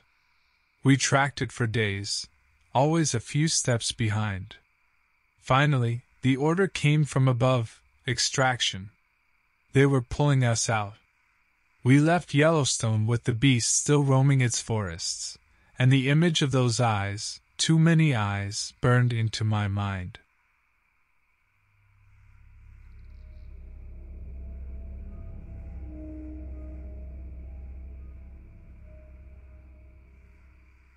My name is Gabriel Rossi, and this happened to me in October of 2010. I'm a hunter, been one ever since my dad took me out into the woods when I was a kid. But I'm not the type who hunts for sport. My family, we run a wildlife preserve in the Adirondacks. We do things the hard way: conservation, animal tracking, only taking out a problem predator if there's no other way. It's in my blood. That fall, something was wrong in the woods. We'd been getting reports of cattle mutilations from neighboring farms. Not coyotes, this was something bigger, more calculated. Then a hiker vanished from a trail near our land. Everyone blamed a bear, but bears leave a mess. This was clean, surgical. I knew deep down that the official story was wrong. It felt different. The kind of different that makes the hair on the back of your neck stand up. I decided to investigate myself, just one night out on the trails. My wife begged me not to go, but I couldn't shake the feeling. That night, I headed out with my rifle and an uneasy knot in my stomach. The Adirondacks at night are a different world. You hear every snap of a twig, every rustle of leaves. A few hours passed, nothing. I was starting to think I was crazy when I saw it. A flicker of movement near the tree line. Moonlight glinted off something, an eye. Massive, yellow, and blazing with a chilling intelligence. My heart jackhammered in my chest as I raised my rifle.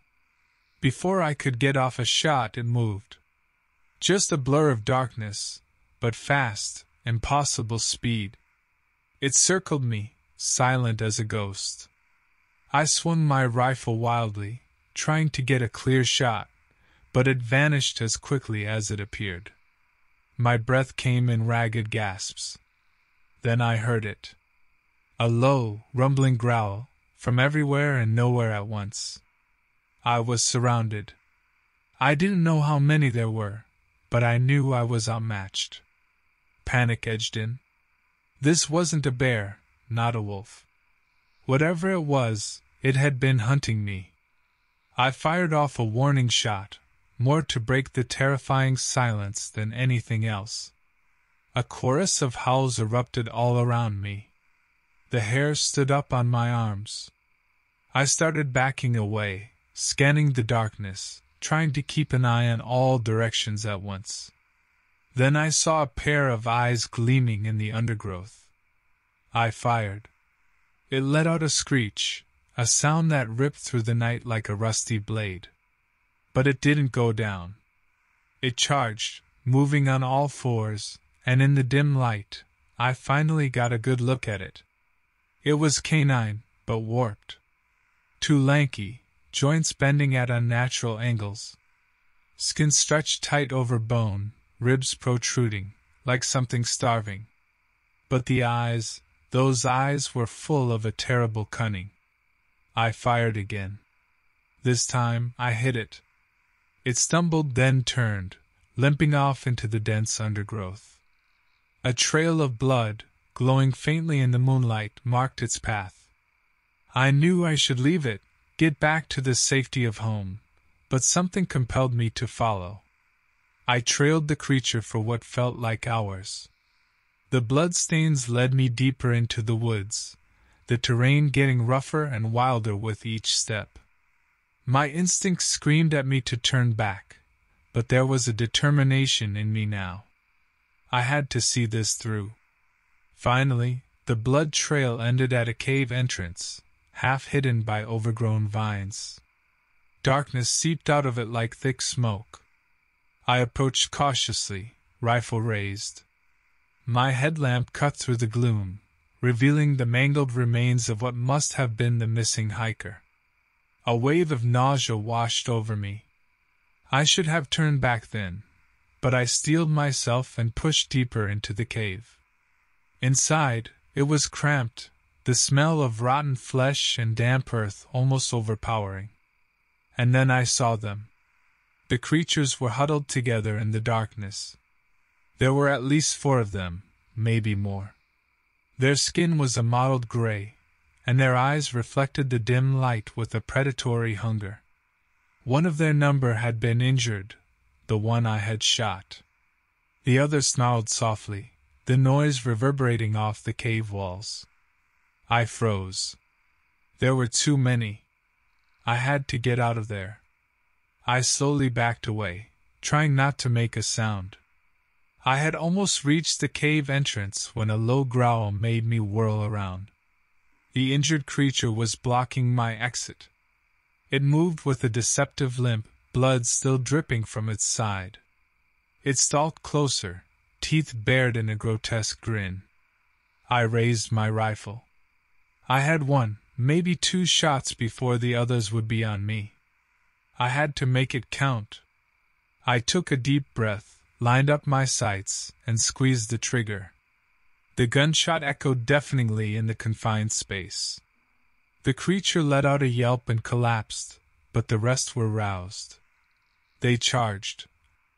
My finger frantically pumped the action, ejecting the spent shell. I aimed at the next closest creature, but it was already leaping through the air towards me. Pain exploded in my shoulder as its claws raked across my flesh. I stumbled backwards, slammed into the cave wall. The rifle slipped from my grasp, clattering against the rocks. The creature lunged again, but this time I was ready. I dodged to the side, and it stumbled past me, crashing into the cave wall with a startled hiss. I scrambled for my rifle, my heart pounding a frantic rhythm in my chest. Then, another blur of motion. One of the creatures flanked me, slamming me to the ground. The world tilted crazily, stars exploding in my vision. Claws tore at my clothing, my skin, searching for a purchase. I roared in defiance, a primal scream of panic and fury. I thrashed, bucking the creature off me with more desperation than strength. It yowled, taken aback for a moment. Just enough time. I scrambled for the rifle, the world tilting dizzily. Blind instinct took over as I swung the barrel up, slamming the buttstock into the creature's muzzle. It recoiled with a whimper. There was a blinding flash of light, and a deafening roar as I squeezed the trigger. Bone and blood exploded outwards. The other two were circling, wary now. I snatched up the rifle and stumbled to my feet, my vision blurring. Blood streamed down my face, stinging my eyes. "Rossi! Rossi, what the hell is going on?" A voice cut through the roaring in my ears. Blinded by blood and the dim headlamp, I couldn't tell where it was coming from. "Who's there?" I shouted, adrenaline masking the tremor in my voice. "Hold your fire, Rossi! This is Special Agent Walker." The voice was cut short by a strangled scream. Then, more gunshots, echoing weirdly against the cave walls. I swung wildly, trying to pinpoint the source of the attack. The flash of a muzzle and I fired on instinct. A howl ripped through the air, followed by the sound of something retreating into the shadows. Silence descended, punctuated by labored breathing and the dripping of blood. I slumped against the cave wall, suddenly drained of strength. Then, searchlights cut through the darkness. Armed men in tactical gear swarmed into the cave. At their center was a tall, imposing figure, a man with hard features and a no-nonsense demeanor. Walker, if my blood-blurred vision could be trusted. "Secure the perimeter," he barked. "Medic, we have an injured civilian." Two medics hurried over to me, hands moving with practiced efficiency. Through the haze of pain and shock, I registered more men dragging out the bodies of the creatures. The acrid tang of their blood hung heavy in the air. Walker approached me. His eyes were cold and calculating. "What the hell happened here, Rossi?" The words spilled out of me, a jumbled account of the hunt, the creatures, the attack. Walker listened, his expression unchanging, a hard mask of disbelief. When I was done, he took a deep breath. "Welcome to the real world, Mr. Rossi," he said, his voice barely above a whisper. "And brace yourself, because things are about to get a whole lot stranger." The next few weeks were a blur. The medics patched me up as best they could. I was questioned relentlessly by Walker, by other suited men who never gave their names. The story never changed. They found the rest of the creature's den, more mutilated animal carcasses, and the remains of other victims, hikers who had vanished over the years. My story was never released to the public. Officially, it was ruled a bear attack, a cover-up designed to avoid mass panic. My wife was furious, but Walker's men were persuasive, a mix of veiled threats and promises of compensation. My role in it all was erased, buried. Instead, I was recruited. Walker's team, they weren't FBI or park rangers. They were something else. A group dedicated to hunting the things most people think only exist in nightmares. I had seen the truth, and there was no going back to a normal life. The years since have been filled with missions. Hushed-up incidents, glimpses of creatures lurking in the shadows of our world. Most of the time, I managed to convince myself this is the right path, that the things out there, they're monsters. But in the quiet moments, late at night when sleep evades me, I remember the intelligence in those glowing eyes, the uncanny way they hunted, stalked. And I wonder, what if they're not monsters? What if we are? There's no going back now. My wife, she never fully understood what happened that night, why I was never the same. We drifted apart. I see her sometimes, when I can arrange a visit back to the Adirondacks. She has a new life, a family. She deserves happiness. As for me, I have the missions, the constant vigilance. It's a life lived walking a razor's edge. The scars on my shoulder ache in the damp. I keep track of the missing persons reports from the Adirondack region, wondering if maybe, just maybe, A few of them weren't random accidents or animal attacks after all.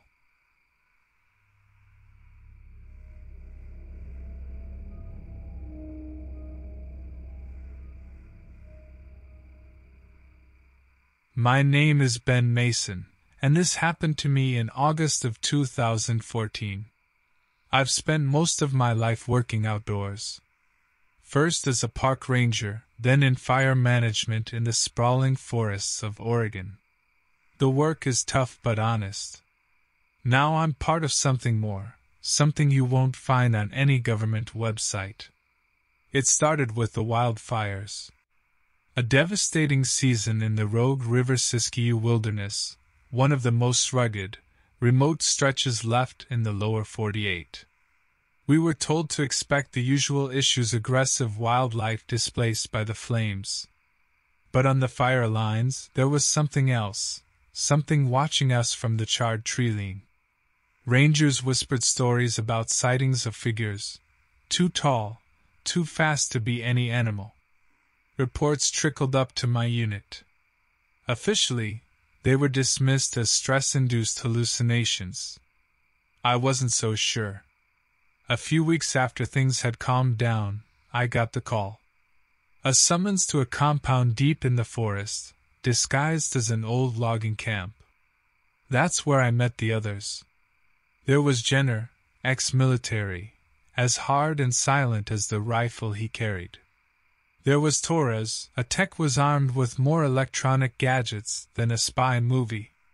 And leading us was Walker, a no-nonsense man with eyes that had witnessed things that would shatter most people's sanity. We were officially designated a Wildlife Incident Response Team, a cover story for the public. But the truth we hunted was something else entirely. Cryptids, creatures of folklore, the things people whisper about around campfires. And with the rash of sightings during those wildfires, the higher-ups couldn't risk ignoring the possibility anymore. Our first assignment brought us back to the wilds of the Siskiyou. A lone hiker had been reported missing days earlier, no trace. Search parties had scoured the area and found nothing. The terrain was rough, easy to disappear into if you didn't know what you were doing, but this hiker was experienced. We went deeper than the search teams had dared, pushing through dense undergrowth. Walker scanned the scorched ground for tracks while Jenner silently watched our backs. The forest here seemed unnaturally quiet. Then Torres stopped, his brow furrowed. "Thermal anomaly, 30 yards out," he muttered, his eyes fixed on a tablet. "Something big." We followed his pointing finger, rifles raised, towards a stand of blackened trees. At the base of the largest tree, a cave mouth gaped at us like a ragged wound in the earth. Walker made a swift hand motion, and we spread out, approaching cautiously. The smell hit us first, a rotten, metallic tang I'd never encountered before. Torres peered into the darkness, the skin of his thermal equipment casting an eerie red glow across his face. "It's in here," he whispered. Then, a noise from the depths, low, guttural, like nothing human. We tensed. Suddenly, it burst from the cave entrance, a blur of dark fur and gleaming teeth. We barely had time to react before it snatched up Torres and dragged him screaming into the shadows. Gunfire erupted. Jenner and I blindly shot into the darkness, flashes illuminating the cavern walls and the creature's hulking form. It moved impossibly fast, even burdened by Torres' limp body. A roar of pain, then silence. We rushed forward, flashlights cutting through the gloom. At first, all we saw was a trail of splattered blood leading deeper into the cave. "Torres!" Walker called out, his voice ragged. There was no reply, only the relentless drip of water echoing in the darkness. We exchanged grim looks. We had to go after him. We ventured into the cave, rifles at the ready, the damp earth chilling beneath our feet. The tunnel wound deeper, narrowing until we were forced to crouch. The air grew thick and musty. Then we saw the glow, twin points of reflected light ahead. Our beams swept upwards, revealing a massive creature hunched in a large hollowed-out chamber. It was at least 8 feet tall at the shoulder, crouched on powerful haunches. Coarse, black fur covered its body, and the eyes, reflecting the light, burned with a chilling, predatory intelligence. It clutched Torres' lifeless body in one clawed hand, taking ravenous bites. Blood was splattered all over the cave floor.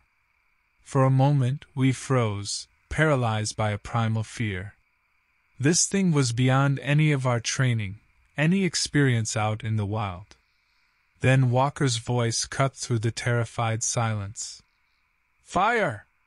We let loose a volley of shots. The creature screeched in fury, dropping Torres' mangled body. It lunged, moving with shocking speed despite its bulk. We retreated, scrambling backwards, barely avoiding its thrashing claws. The thing stalked us through the tunnels, its roar reverberating against the rock walls. We fired wildly, more out of desperation than hope, the confined space amplifying the deafening gunshot blasts. Luck, blind, frantic luck, was our only salvation. A few bullets found their mark, striking the creature. Ichor, thick and black, oozed from the wounds, stinging our nostrils with its acrid stench. Enraged, the creature charged, slamming into the tunnel wall with bone-jarring force. Rocks tumbled down, and for a horrible second, I thought the entire cave was about to collapse on us. We pushed deeper, reaching a fork in the tunnels. "Split up!" Walker yelled, already sprinting down the left branch. Jenner and I took the right, our boots splashing through puddles of chilling underground water. Panic fueled our flight, pushing us on despite the burning pain in our lungs. Behind us, a crash echoed, followed by a frustrated howl. Walker had led it off our trail. We exchanged a grim look of understanding. He was buying us time. A surge of adrenaline propelled us onwards. We burst out of the cave system into the blinding daylight. The Siskiyou foothills sprawled around us, lush and deceptively peaceful. We collapsed to the ground, sucking in great gulps of fresh air. Above us, a helicopter appeared, its rotors churning the air. Walker's face appeared in the doorway, drawn and tight with tension. He gestured urgently for us to board. As we hauled ourselves into the copter, I risked a look over my shoulder. The trees below seemed to tremble, but the creature didn't emerge. Back at the compound, it was a blur of debriefings, medical tests, and grim silences. We didn't speak of Torres or of Walker's sacrifice. It was an unspoken agreement, a way to keep what sanity we had left. Instead, we pored over the data, the sensor readouts, the tattered remains of Torres' equipment. The creature was big, fast, incredibly strong. It had an almost uncanny ability to avoid our thermal detection. And it was smart. In the weeks that followed, the creature became an obsession. The images of Torres' mangled body were burned into my retinas. The mission reports I submitted were meticulously detailed, fueled by a desire for both understanding and revenge. They sent us out again, back into the wilds. We tracked the creature, a ghost in the forests. It was always one step ahead, leaving behind only the occasional bloody carcass and a palpable sense of being watched, hunted. We laid traps, sophisticated ones, designed with Torres' salvage tech. Weeks went by. Nothing. It was starting to feel like either the creature had moved on or, more chillingly, that it was smarter than any trap we could devise. Then, a glimmer of hope. A ranger reported an unusual sighting on the other side of the Siskiyou Range. Grainy camera footage showed a massive dark shape, hulking and bipedal. We were dispatched immediately. Arriving at the location carved a fresh knot of dread into my gut. This place had the same unnerving stillness as the other sites the creature visited. We deployed the new trap, an electrified net that Torres had designed before, and we waited. Days stretched into sleepless nights. The forest seemed to watch our every move. One morning, the silence was broken by the whine of the net's power surge, followed by a bone-rattling roar of fury. We raced towards the sound. There, thrashing against the restraints of the net, was the creature. It looked even more monstrous in the unforgiving daylight, its claws raking at the net, its teeth gnashing. I raised my rifle. This was it. Revenge. Closure. An end to the constant lurking fear. Jenner was beside me, his own rifle leveled, his hand steady. Then, Walker's voice blared on the radio. "Hold your fire. I repeat, hold your fire." Confusion and anger surged inside me. Didn't he see what this thing had done? What it had taken? Then the creature did something unexpected. It stopped struggling, its gleaming eyes fixed directly on us. It wasn't the mindless fury of a cornered animal. It was intelligence. Calculation. Walker reached us first, his face unreadable. At his side were two civilians, a man and woman dressed in suits that screamed, "Government." "We're taking over from here," the man declared.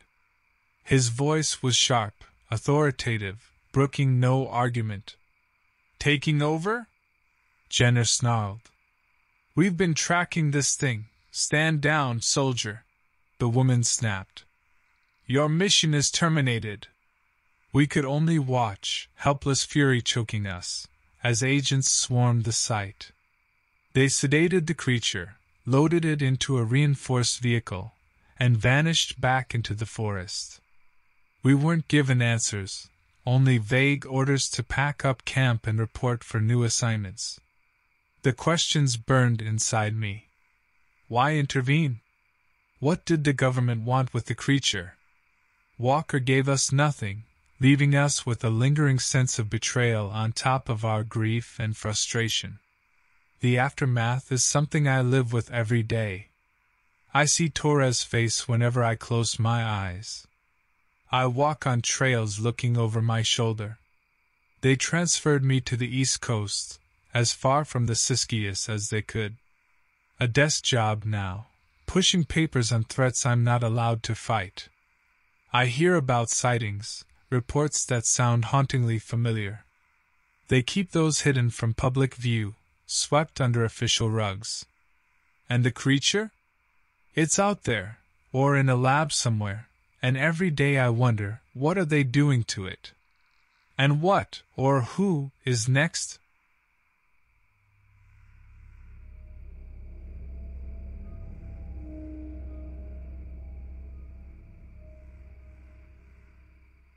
My name is Carter Hayes, and this happened to me in September 2009. I worked as a wildlife biologist in Yellowstone National Park. Most days were filled with data tracking, trail maintenance, routine stuff. But there's a wildness to Yellowstone that seeps into your bones, a sense of something vast and untamed, and watching. It started with the mauled carcasses. Elk mostly, but the way they were taken down wasn't right. Not wolves, not a bear. Something else, something that left the park rangers scratching their heads and muttering under their breath about things old as the park itself. Whispers reached my ears, stories told by campers on the fringes of the park, of glimpses of something massive moving through the trees. They dismissed them as tall tales fueled by too many nights by the campfire. Yet, standing alone in the dense forest, surrounded by the mutilated remains of creatures I thought I knew, I couldn't shake the feeling I was being watched. Then came the disappearances. A lone hiker on a backcountry trail vanished without a trace. Then 2 more. The official statement from the park was animal attacks, but the lack of any remains told a different story. Panic spread, and my quiet job suddenly thrust me into the heart of a full-blown manhunt. Word must have gotten up the chain because one morning a government jeep pulled up to my cabin. Inside were 2 men who didn't bother with Park Service uniforms. Their names were Mason and Reeves, and they cut to the chase. They were part of a special team brought in to handle the disappearances. And they wanted me to guide them. For 3 days, we traversed the wilderness. Mason, ex-military, all hard muscle and hard eyes. Reeves, a lean, nervous type who was more at home hunched over computers than the great outdoors. And me, suddenly thrust into a world I'd never imagined despite a lifetime spent in the wilds. We tracked the coordinates of the most recent disappearance. The hiker, a young woman, had been broadcasting her location via a tracking app. Her trail ended abruptly at the base of a dense, overgrown valley known to the locals as No Man's Hollow. It had an ominous ring for a reason. Old-timers claimed anyone who wandered in there didn't come out. The terrain was brutal, strewn with fallen trees, dense thickets. The GPS led us to a trampled campsite. The woman's pack lay torn open, but there was no sign of blood, no struggle. I led them deeper into the hollow, my steps hesitant. The air seemed to grow thicker, heavier, and an unnatural silence pressed in around us. Suddenly, Reeves shouted, pointing ahead. Wedged between 2 rocks was the woman's phone, crushed but still functional. He held it up, the cracked screen showing a blurry, pixelated image, the last thing the camera had captured before its destruction. We crowded close, our hearts pounding. The photo was grainy, half obscured by foliage. Yet it was enough to make our blood run cold. Staring back at us was no animal. It was a massive, bipedal shape, impossibly tall, hunched in the shadows. It had long, muscular limbs, and a glint of eyes that burned with chilling intelligence. "What the hell is that?"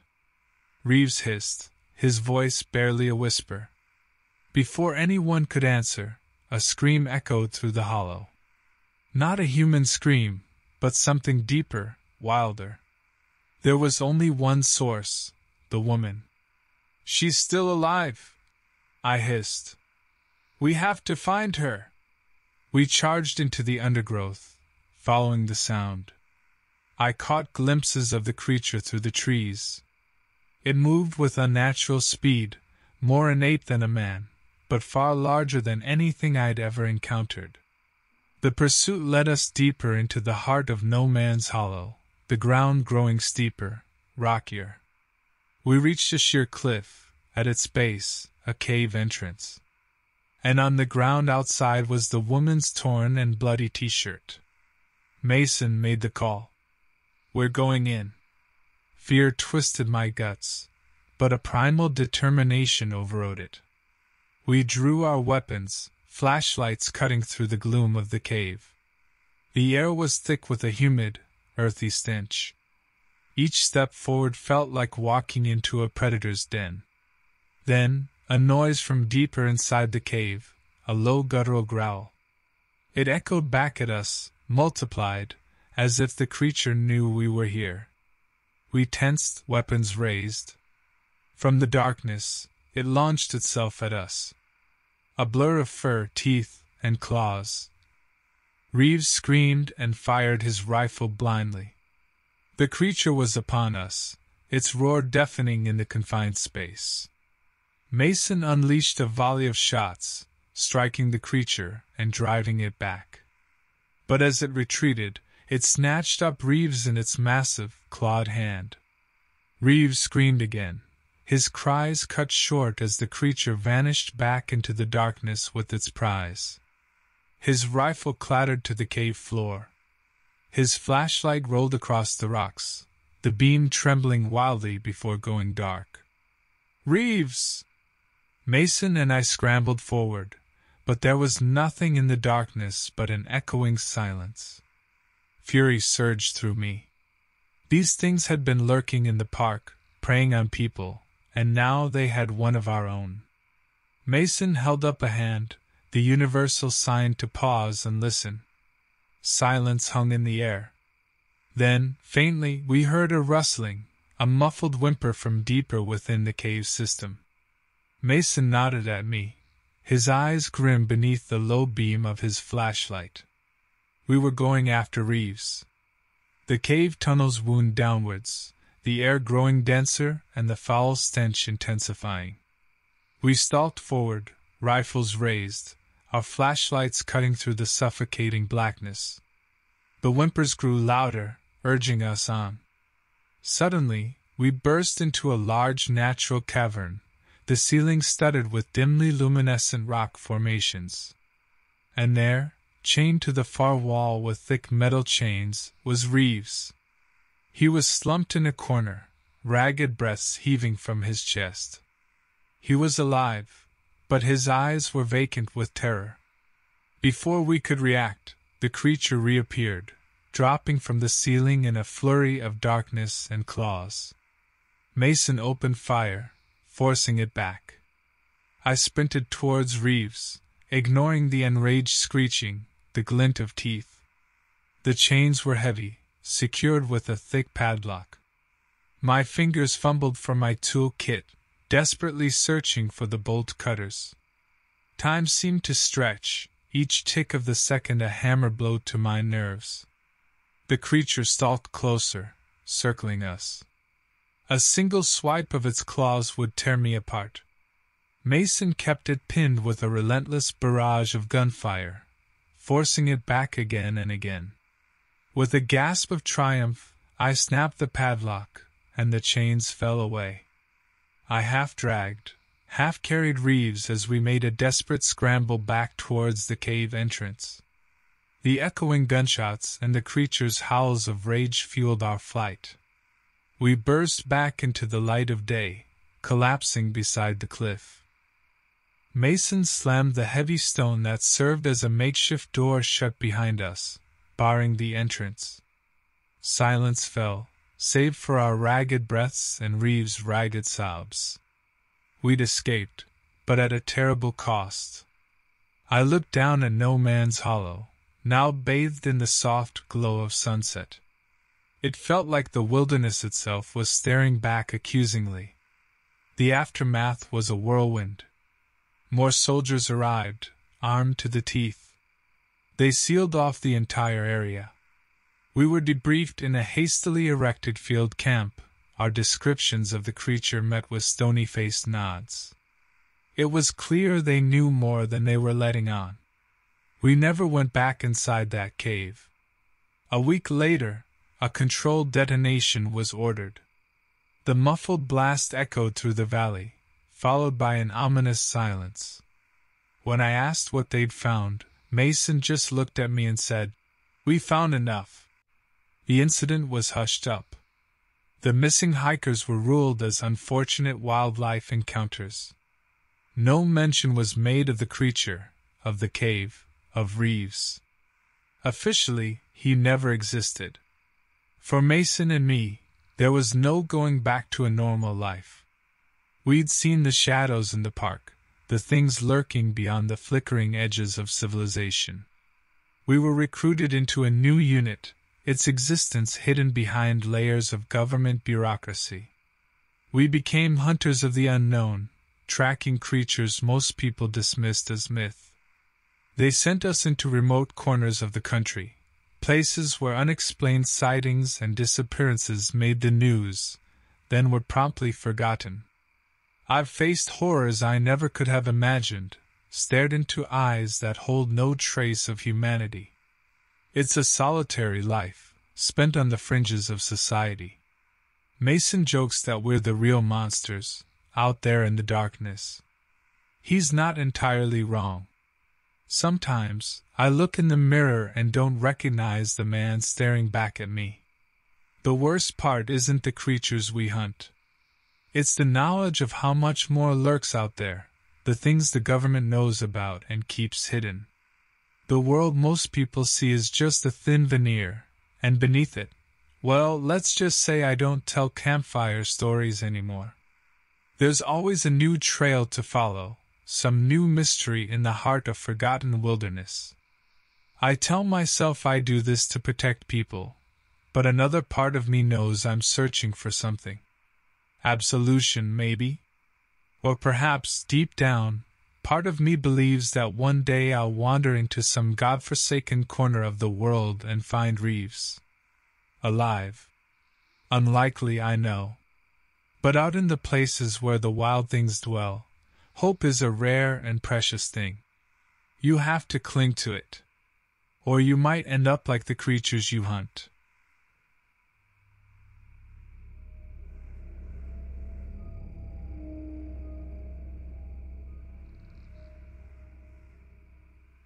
My name is Ezekiel Barnes, and this happened to me on October 6, 2003. I'm ex-military, the kind they tap for things the regular grunts shouldn't see. These days, that means hunting the unnatural for a government branch most folks swear is an urban legend. My wife laughs, calls it my spooky Ghostbuster gig. She doesn't know half of it, and that's how it's gotta stay. This mess started with a whisper about disappearances in the Pisgah National Forest, North Carolina. Deep woods, Appalachian folklore thicker than the undergrowth.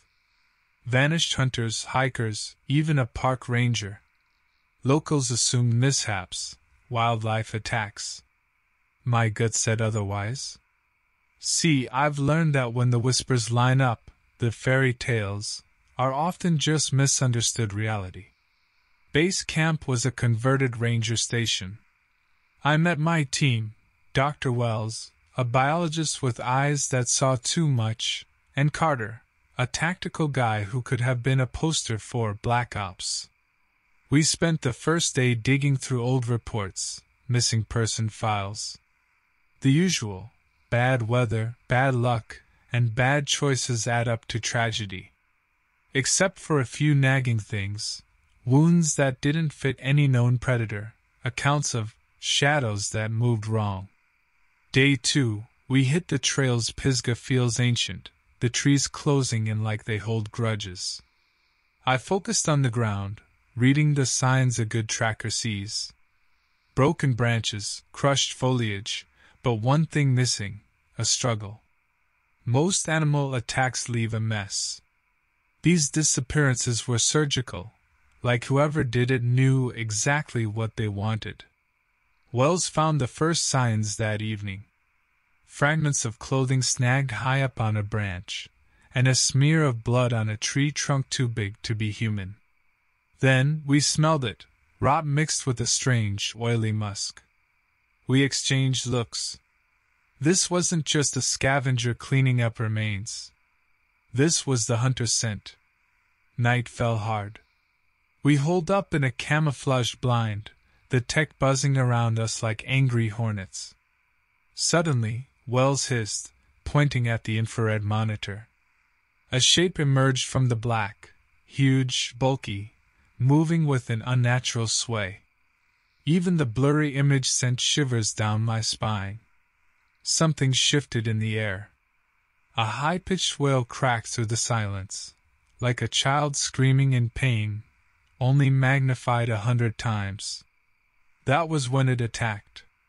Carter yelled a warning. The blind buckled as a massive weight slammed against the side.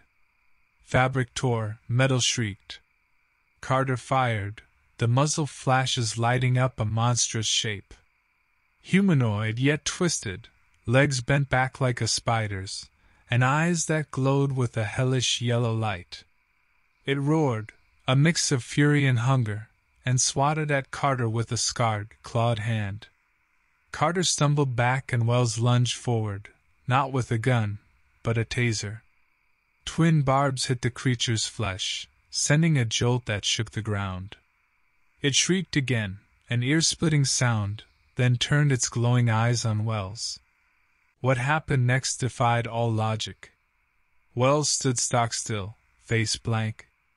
The creature lunged, not for a killing blow, but grabbing Wells and dragging her screaming into the darkness. Carter and I were left staring at the torn tent, the fading scream. We fired blindly into the night but heard only the echo of our own gunshots. First light found us scrambling through the underbrush, following a trail of blood and fabric that stopped abruptly at a ravine. Wells was gone, just a shred of her coat in the bushes. No body, no tracks of the creature. Just a gaping void where she'd stood. Carter broke radio silence, voice taut. Evac arrived, along with a whole new team of specialists.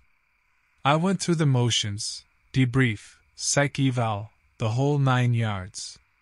They poked and prodded, looking for signs I'd snapped. What they don't get is, we're past that, past rational fear. See, out in those woods, I faced something outside the rules of our world. Now it's not about solving a mystery, or even about catching the damned thing. This is primal now. This is about making sure whatever took Wells doesn't take anyone else.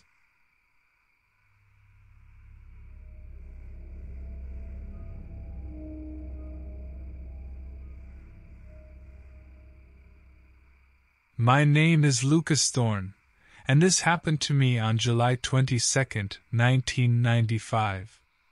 I was a firefighter back then, the kind of guy who ran into burning buildings while everyone else ran out. Adrenaline junkie, maybe a touch reckless. Turns out, useful skills when you end up chasing things that aren't on any wildlife chart. This mess didn't start with fangs or fire. It started with a call about a domestic dispute in the bad part of St. Louis, the kind cops dreaded even in daylight. Me? I figure everyone deserves help when things go sideways. We rolled up to a grimy old house, the lights inside flickering like a bad horror movie. My partner, Johnson, took the back door, and I kicked in the front. The inside of the place looked like a war zone. Furniture overturned, holes punched through the walls, blood splatters everywhere. But no bodies, no sign of struggle beyond the chaos. A noise echoed from upstairs, a harsh, choking sound. We crept up, guns drawn, the floorboards groaning under our boots. The sounds led to the master bedroom.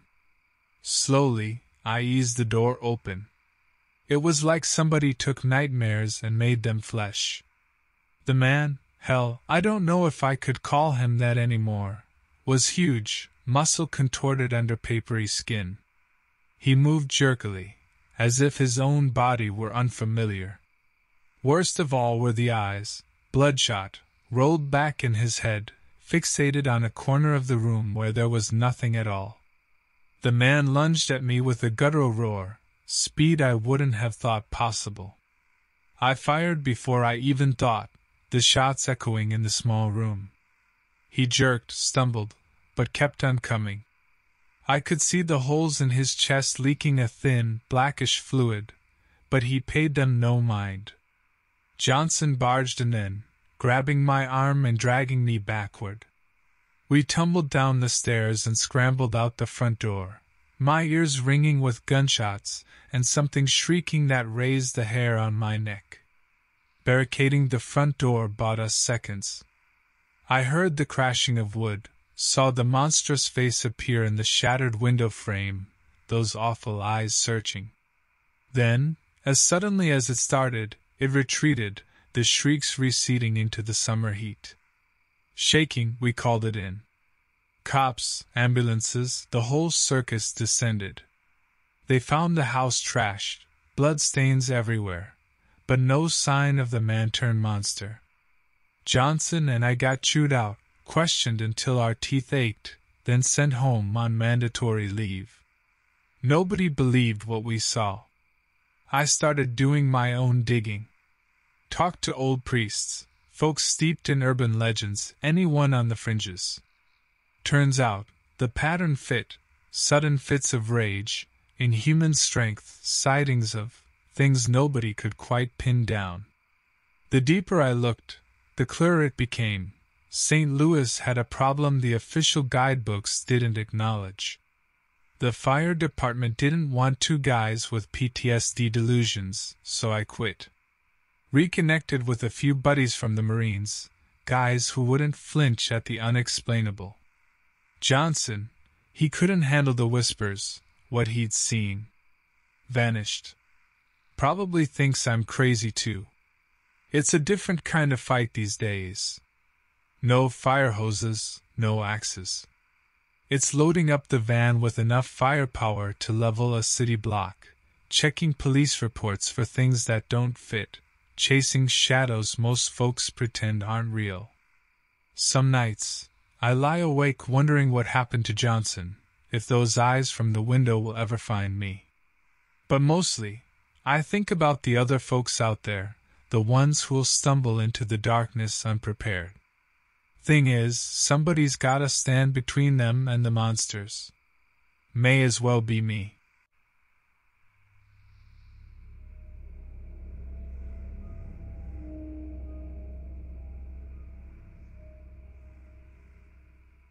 My name is Rowan Hayes, and this happened to me on February 16th, 2012. Most folks think working for the Park Service means handing out maps, maybe chasing off the occasional drunk camper. Turns out, reality's got more teeth. I was tracking a spike in bear complaints in Yellowstone, figuring some idiot tourist left a cooler out. What I found, well, it changed everything. Now, I'm not the kind to believe in Bigfoot and UFOs, right? But the reports got weird.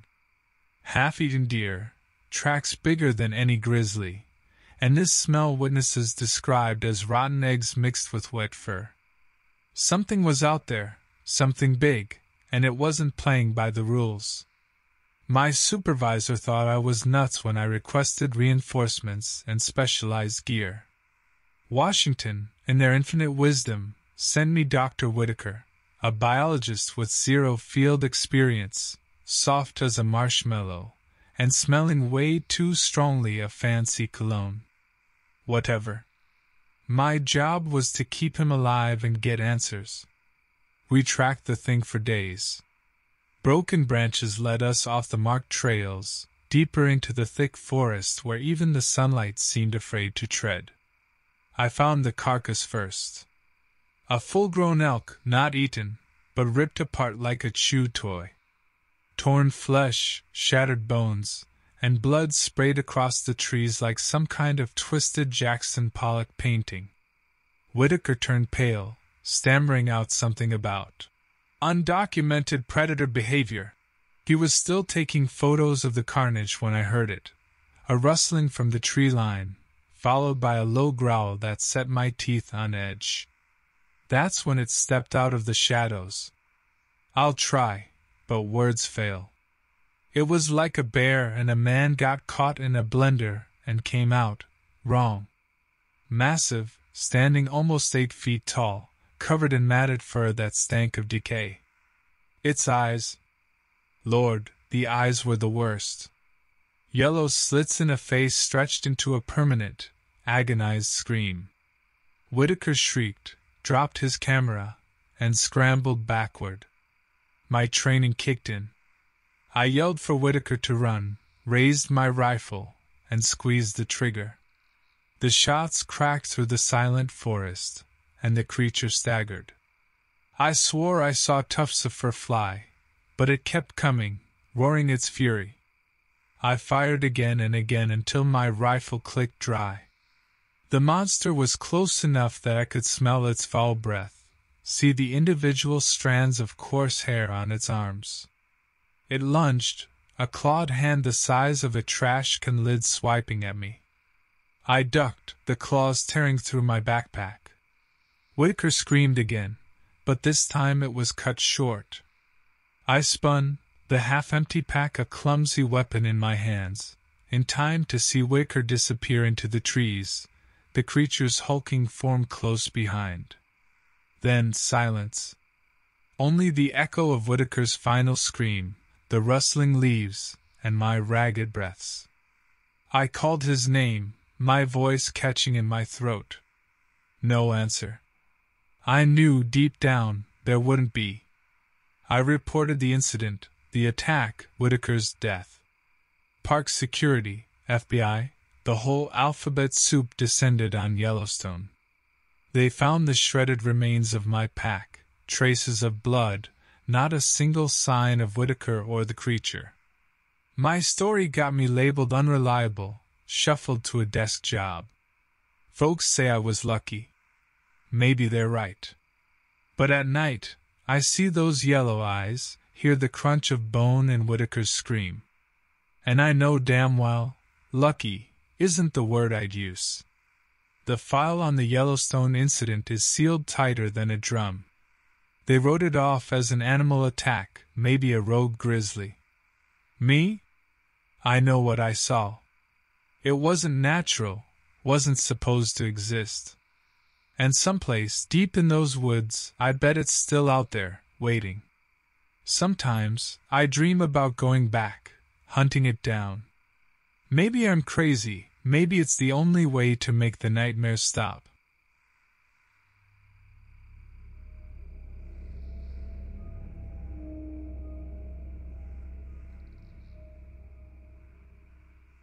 My name is Elias Kane, and this happened to me on October 12, 2009. Folks think I retired from the military and work security at some boring office park. The truth? Let's just say the things that give normal people nightmares are my job description.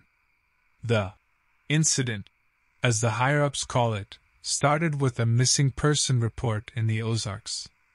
Nothing new there. Hikers get lost, meth heads do stupid things in the woods, accidents happen. Except this time, the local sheriff found something off. Half-eaten camper, tent shredded, blood in places it shouldn't be. And the kicker, 3-toed footprints, massive, like nothing he'd ever seen. My team got deployed 3 days later. 5 of us, me, Jackson, a weapons expert who could make a tank out of toothpicks, Torres, tracker with a nose like a bloodhound, Doc Martin, medic and skeptic, and Davis, tech guy, greener than grass. We went in heavy, loaded with enough firepower to take down a bear platoon and high-tech sensors that made my first tour look like the Stone Age. The Ozarks in autumn are beautiful if you ignore the gnawing feeling that something else is out there. We followed the trail left by the sheriff, the trees closing in like a cage. The first day turned up nothing but shredded foliage and the occasional, unnerving silence. That night, the woods came alive with sounds that sent shivers down my spine, rustling leaves, snaps of distant branches, and once, a low growl that made even Jackson turn white. Day 2, Torres found another campsite, similarly trashed. Doc Martin, brave soul that he was, poked around the remains, calling out theories about rabid wildlife and mass hysteria. I saw the doubt flicker in his eyes, though, the way he avoided looking into the shadows of the forest. Night fell like a hammer. We set up a perimeter, night vision buzzing green in our eyes. Davis fiddled with the sensors, muttering about 0 readings, when the air split with a shriek that could curdle blood. The tech went flying as something massive crashed through the trees, a blur of muscle and rage. I fired, followed by a chorus of gunshots and shouts. The ground shook under the creature's weight. It was built like a man, but twisted, skin tight over 2 sharp bones. Its eyes glowed amber in the darkness, filled with a savage hunger. It snarled, revealing rows of jagged teeth. Torres yelled, a spray of blood painting his face. He went down clutching his mangled leg. We dragged him back, firing blindly as the creature circled us. In the chaos, Davis fumbled with a grenade, the pin slipping out with a soft click. He swore and lunged for it. The last thing I saw of him was his desperate dive toward the hissing metal, then the world exploded in white heat. The blast threw us back. My ears rang, my vision swam. Through the smoke, I saw the creature stagger, its roar choked off. Torres screamed, his ruined legs smoking where the shrapnel hit. Jackson swore and dragged me to my feet, his face streaked with blood. Doc Martin was gone. I like to think it was quick. We ran. I don't remember much. The pounding of my heart, Torres' ragged breaths, the maddening rustle of something tracking us through the trees. Burst out of the forest at dawn, half dead and leaving a trail of blood straight to the creature's den. The brass were all over us within hours. Medical debriefings, the stern-faced men in suits asking questions, hinting at cover-ups. Torres lost his leg. Jackson got sent to some psych ward, never quite recovered. Me, they patched up and sent back to the shadows. Officially, the Ozark incident was a bear attack, freak accident. Davis, they said, was a casualty of friendly fire. The nightmares they can't sanitize, the way the silence of empty woods makes my skin crawl, that's a burden I bear alone. Some nights, I dream of going back. Not to kill the creature, there's a line even I won't cross, but to look it in the eye, to let it know we're still out here, still fighting. Even monsters have to fear something.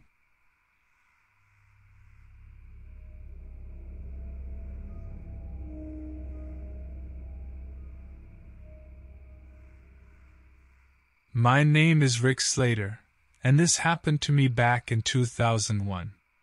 It was my first year on the job, fresh out of the academy. You might find it hard to believe, but if I'm being honest, I still have a tough time processing it myself sometimes. The official title is Special Cryptid Investigations Unit, but most folks who know about us just call us Monster Hunters. Pretty straightforward, all things considered. We're a hush-hush branch of the government, called in when local law enforcement hits a dead end on those unexplainable cases. You know the ones: cattle mutilations, hiker disappearances, strange sightings in the woods. That's where we step in. This incident took me to Oregon. A string of missing persons reports, all centered around a small town nestled in the foothills of the Cascade Range. Folks were vanishing without a trace, poof, gone. The local cops were stumped, especially since the disappearances didn't fit any usual pattern. Hikers, sure, accidents happen. But there was also the elderly woman who went missing from her porch swing in broad daylight, and the teenager last seen walking home from school who never made it through the front door. I was teamed up with two other agents, Mike Harris and Sarah Thompson. Mike was the old-timer, a weathered veteran with a gruff voice and eyes that had seen too many things to be truly at ease anymore. Sarah was sharp as a tack, ex-military, and the only one of the three of us who never flinched when things got weird. We rolled into town under the guise of National Park Service representatives. You learn pretty quickly in this business that discretion is your best weapon. This town was hurting. Everyone knew someone who had gone missing. There was a tension in the air, a sense of lurking fear. Our first stop was the sheriff's office. Sheriff Davis was a tired-looking man with deep lines etched on his face. He'd been leading the investigation into the disappearances, and the frustration gnawed at him. "I appreciate the help, but don't expect any miracles," he warned us, pushing a stack of case files across the desk. "We've gone over this with a fine-tooth comb. There just ain't nothing to go on." We spent the next few days interviewing witnesses. Or rather, people with little to offer except speculation and terror. One woman tearfully described a shadow bigger than a bear, moving through the trees near her house the night before her husband disappeared. A gas station attendant spoke of a rank smell like rotting meat, hanging over a van that one of the missing persons had been seen driving. Bits and pieces, nothing to shape into a coherent picture. The break in the case came with a shaky 911 call from a hunter out in the dense part of the forest.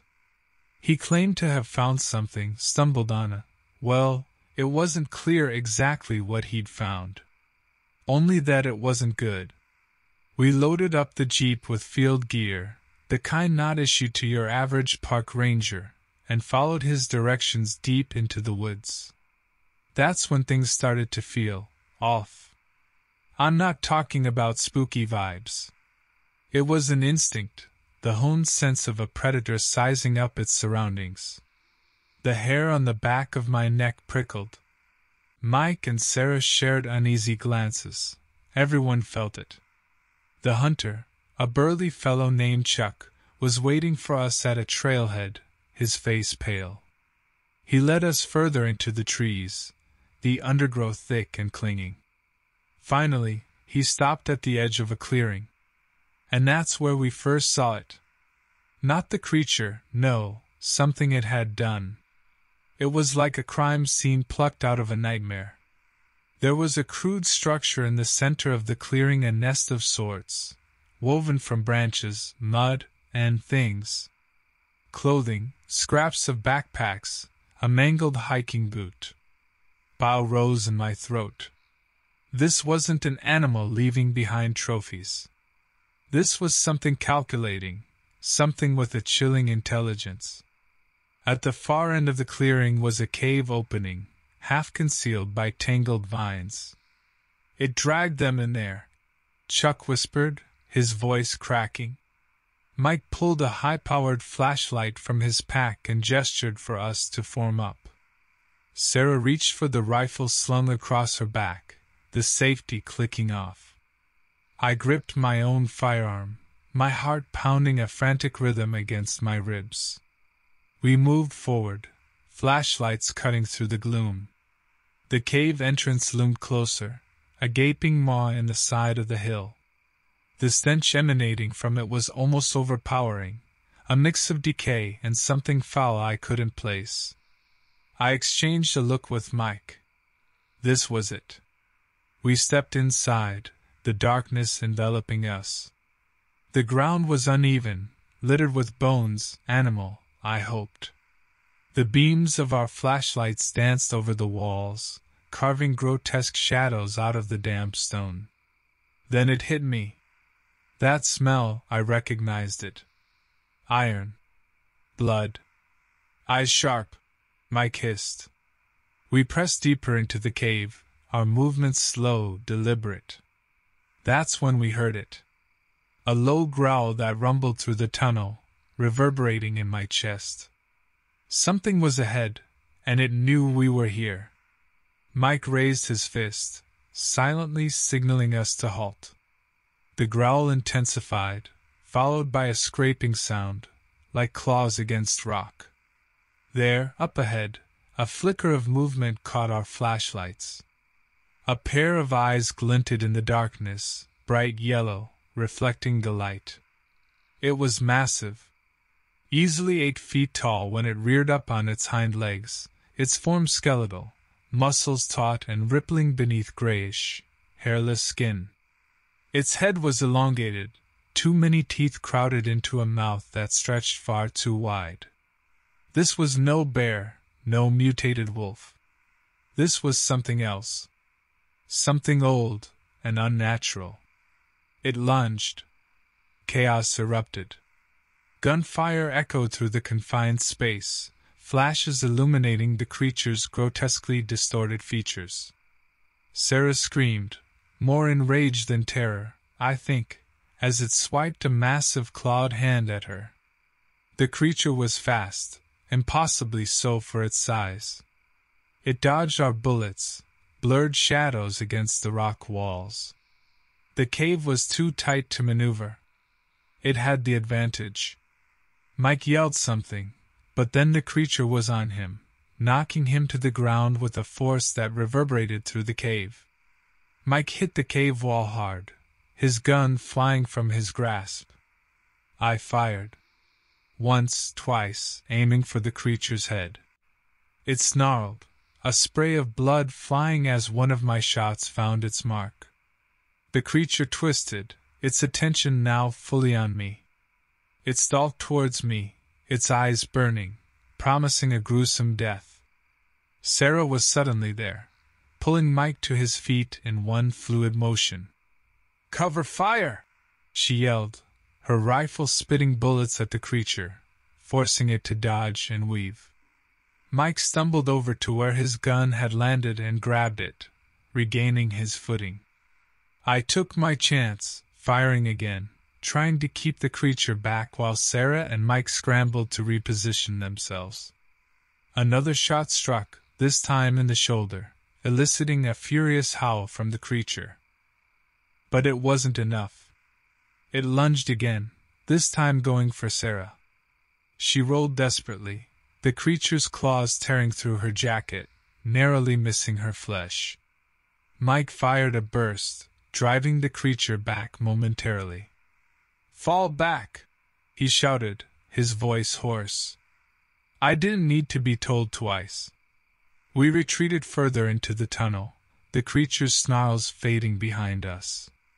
We reached a fork in the cave, two dark passageways branching out. "Split up!" Sarah barked, already sprinting towards the left passage. "It can't chase us both." Mike took a deep breath, turning towards the right passage. "Go! We'll meet back at the entrance." I hesitated, guilt and unease warring inside me, leaving Mike to face that thing alone.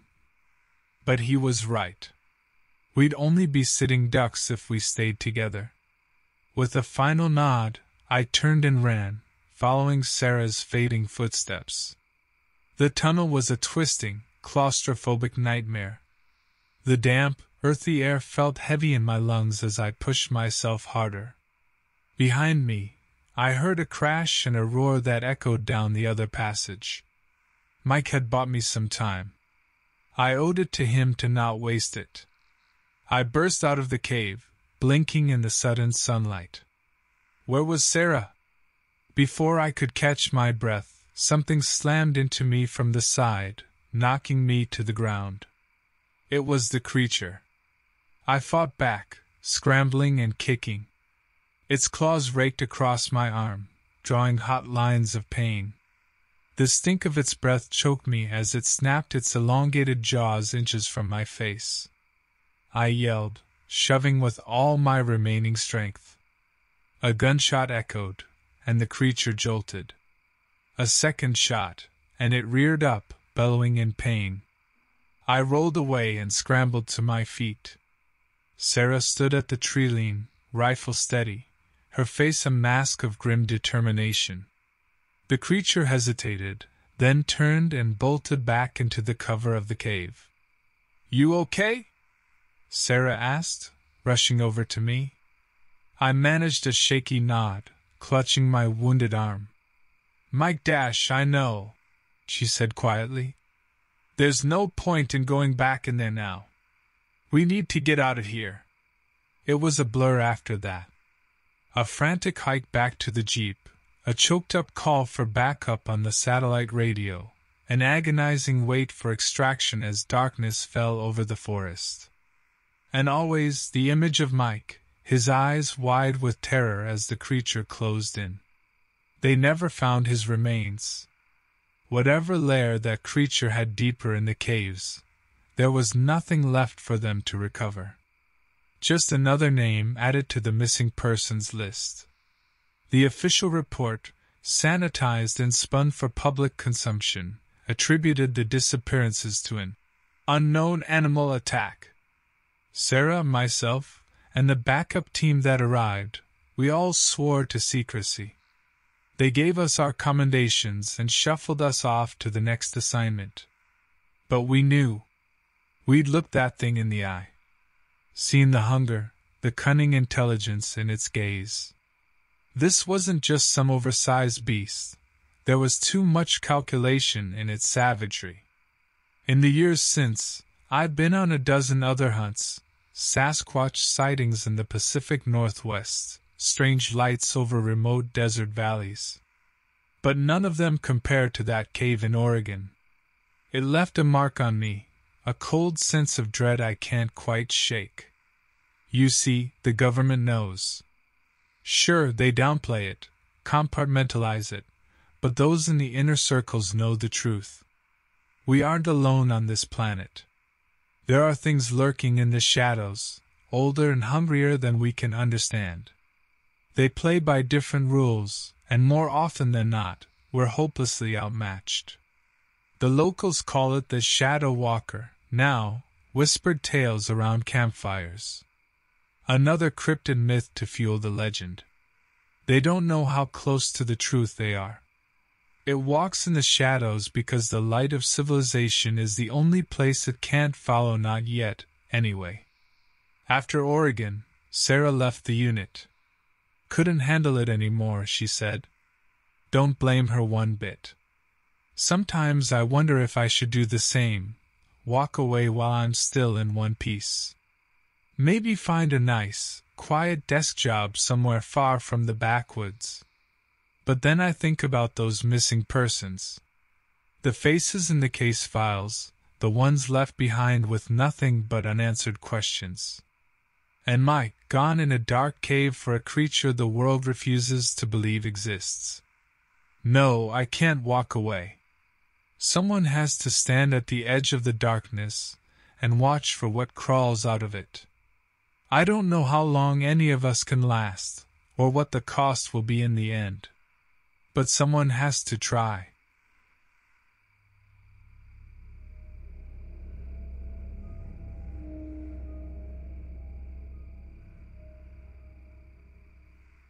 My name is Ben Cooper, and this happened to me back in 2012. I was still green back then, a fresh recruit for a branch of the government that most people believe is just a campfire tale. To this day, I still wish they were right. We call ourselves the Cryptid Investigations Unit, though we don't have patches or shiny badges. Our offices are unmarked, buried in the bowels of some government building nobody ever looks twice at.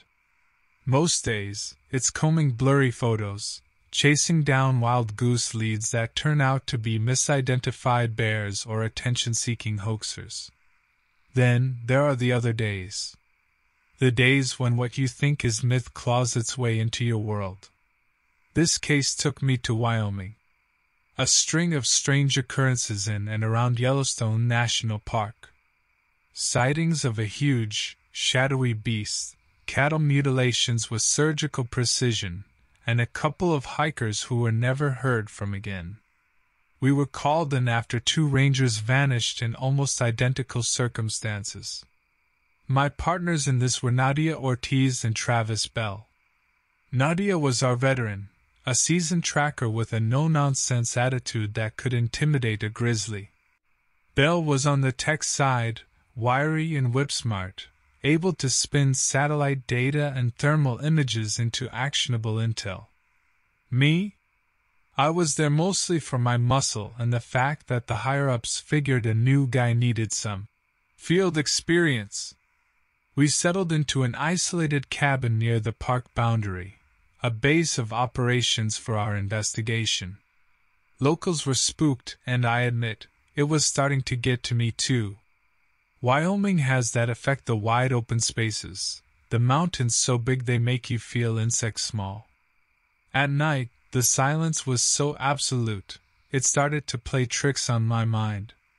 The first few days were a lot of nothing. We interviewed witnesses, most of them jumpy and shaken, a few with that glint in their eye that told me they were craving the spotlight. But then Nadia caught a break on the thermal cameras Bell had set up on a ridge. A heat signature. Too big to be a deer, too slow and steady to be a mountain lion. There was something out there. The morning we went out to track it was clear and crisp.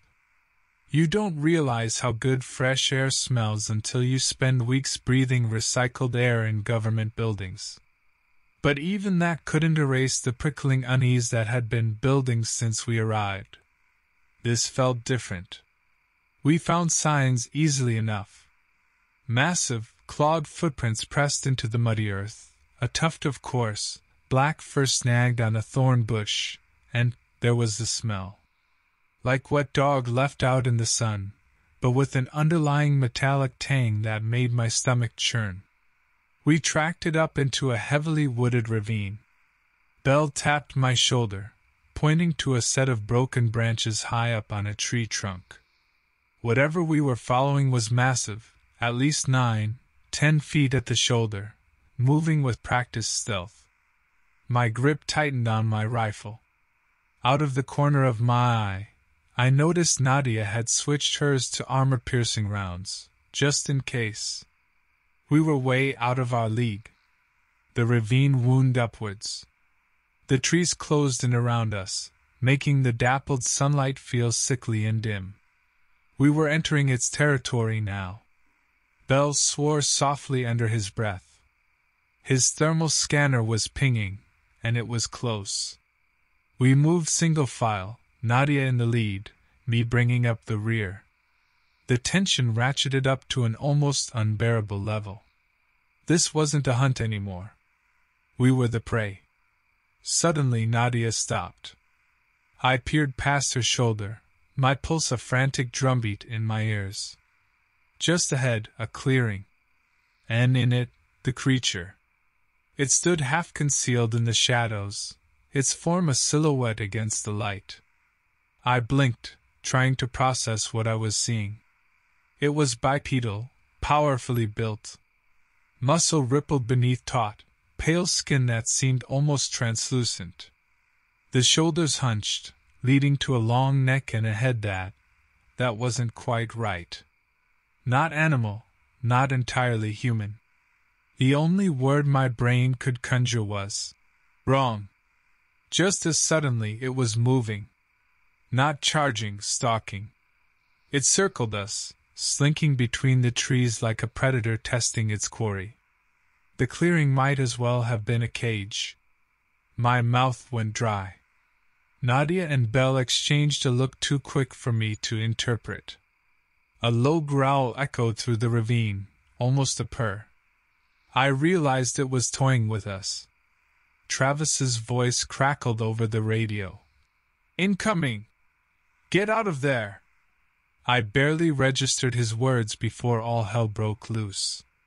There was a blur of motion to our left, a second creature exploding out of the undergrowth.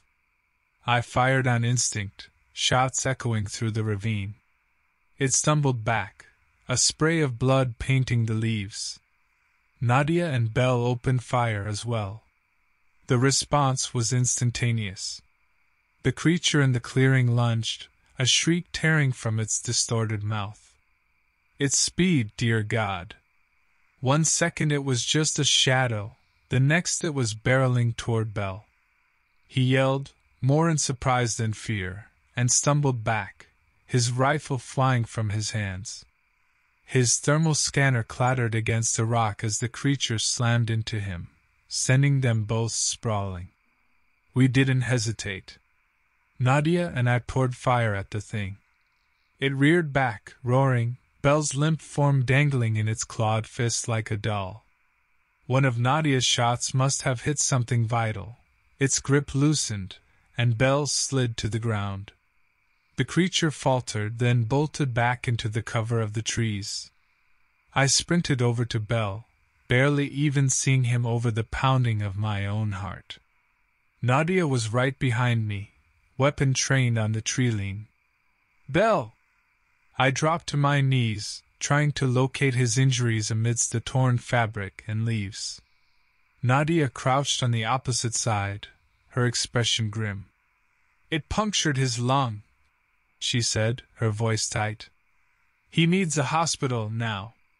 With shaking hands, I ripped open my pack to grab the emergency radio beacon.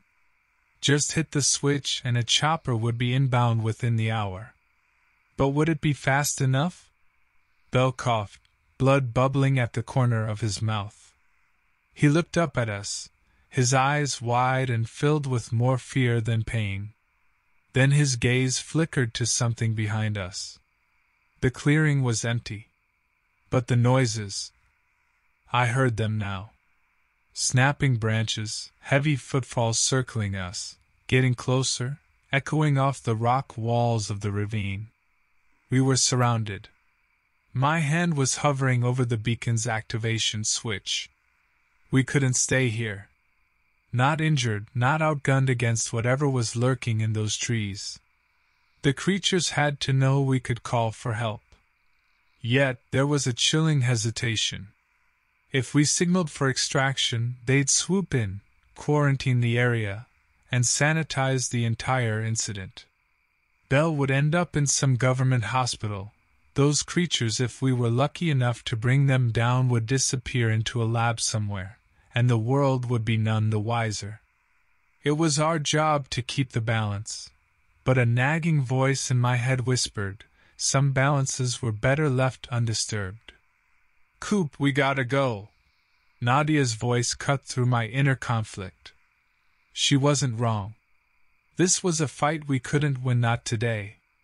I looked down at Bell, his face pale and drawn. This was my call, my responsibility. Incoming! I shouted, flipping the beacon's cover and slamming down on the trigger. The signal blipped out into the ether, a silent plea for rescue. Now, all we had to do was survive until they got here. Scooping up Bell's rifle, I slung his arm over my shoulder. With Nadia helping to support his other side, we stumbled out of the clearing, back the way we came. If we were lucky, the creatures wouldn't want to risk exposure by giving chase with a helicopter potentially on the way. Then again, luck had abandoned us the second we stepped foot in those woods. The trek back was a blur of pain, fear, and adrenaline. Bell was fading fast, and the sounds of pursuit echoed behind us. Each snap of a twig made me jump, heart pounding. We had to make it to open ground, give the chopper a clear spot to land. Nadia swore, pointing ahead. The tree line was finally opening up, but something was moving along the edge. One of the creatures, its pale form flashing in and out of the shadows. It was flanking us, cutting off our escape. Over there! I yelled, spotting a jumble of boulders further ahead. If we could reach them, get some cover. We shifted direction, forcing our way through the undergrowth towards the rocks. Nadia fired back over her shoulder, aiming more to drive the creature off than actually hit it. The responding roar gave me some hope that she was succeeding. My lungs burned and Bell was dead weight against me, but those rocks were getting closer. Just a little further, and we might stand a chance. And then the earth erupted beneath our feet. I don't remember the fall. Just a sickening lurch, the flash of the creature's face as it burst from the ground directly below us, and then darkness.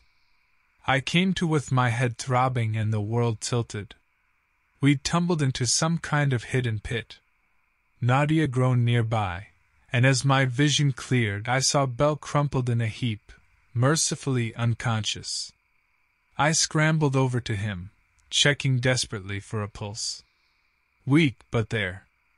Thank God, I whispered, slumping back against the dirt wall. We were alive. For now. It took me a moment to process our surroundings. The pit was roughly circular, 10 feet deep, the sides sheer and smooth. A sinkhole? An animal burrow? I didn't care. All that mattered was that the creature, wherever it was, couldn't reach us easily. Nadia staggered over, nursing a bleeding gash on her arm. Radio? I held up the smashed remains. Took a tumble. Her jaw set in a hard line. Great. So we're bleeding, stuck in a hole, and those things are probably waiting for us to climb out. Not exactly a 5-star getaway, I agreed grimly. Yet a flicker of something like hope ignited. It was desperate, foolish, but hope nonetheless. The chopper would be on its way. They'd find the signal source, spot the pit. Unless the creature was smart enough to hide our bodies. Panic clawed at me.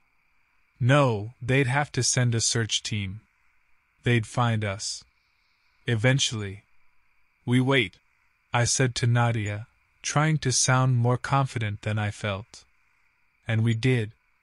Hour after agonizing hour huddled together in that pit, listening to the rustling and growls from above, praying for the sound of helicopter blades.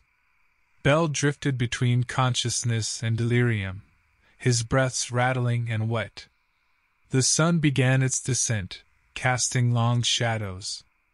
Our beacon had a limited battery life, and night was falling. If help didn't arrive soon, it came as darkness closed in. Not the reassuring whoop-whoop of a rescue chopper, but a shriek that split the air.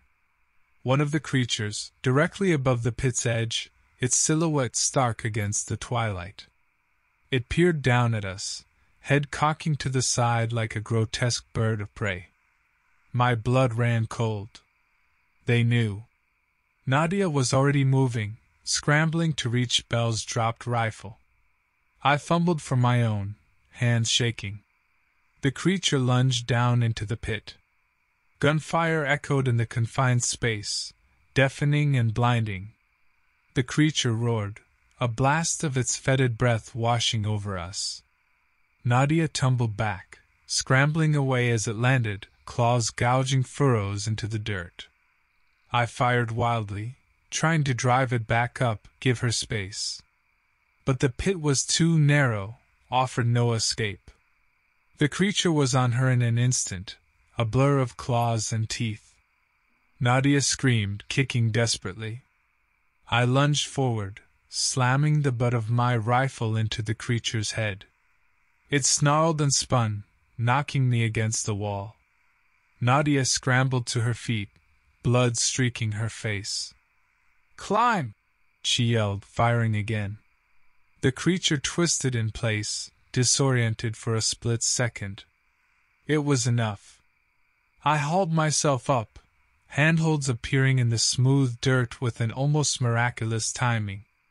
Frantically, I reached down to Nadia, dragging her up just as the creature recovered its senses and surged forward. It snapped at our heels, Nadia slipping and crying out as its claws raked her leg. I pulled her the rest of the way, and we collapsed at the pit's edge, gasping. And then the earth gave way. I don't know if they calculated it or if it was sheer chance.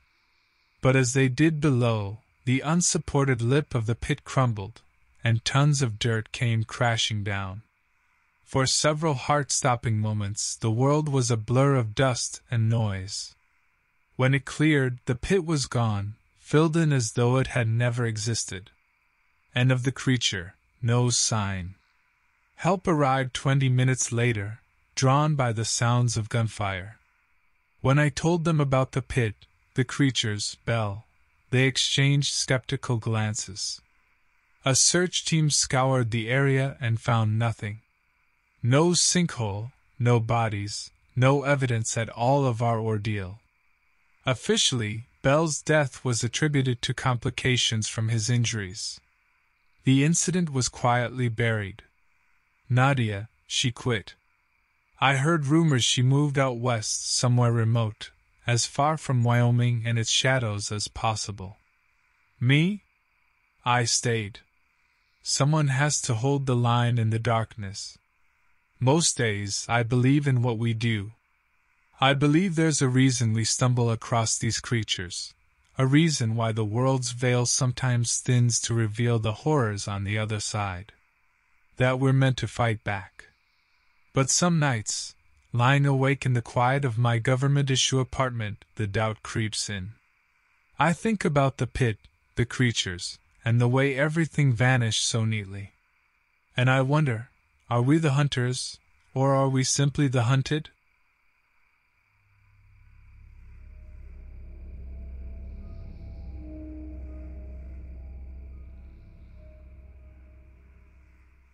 My name is Ethan Wilde, and this happened to me on October 23, 1999. I still pinch myself sometimes.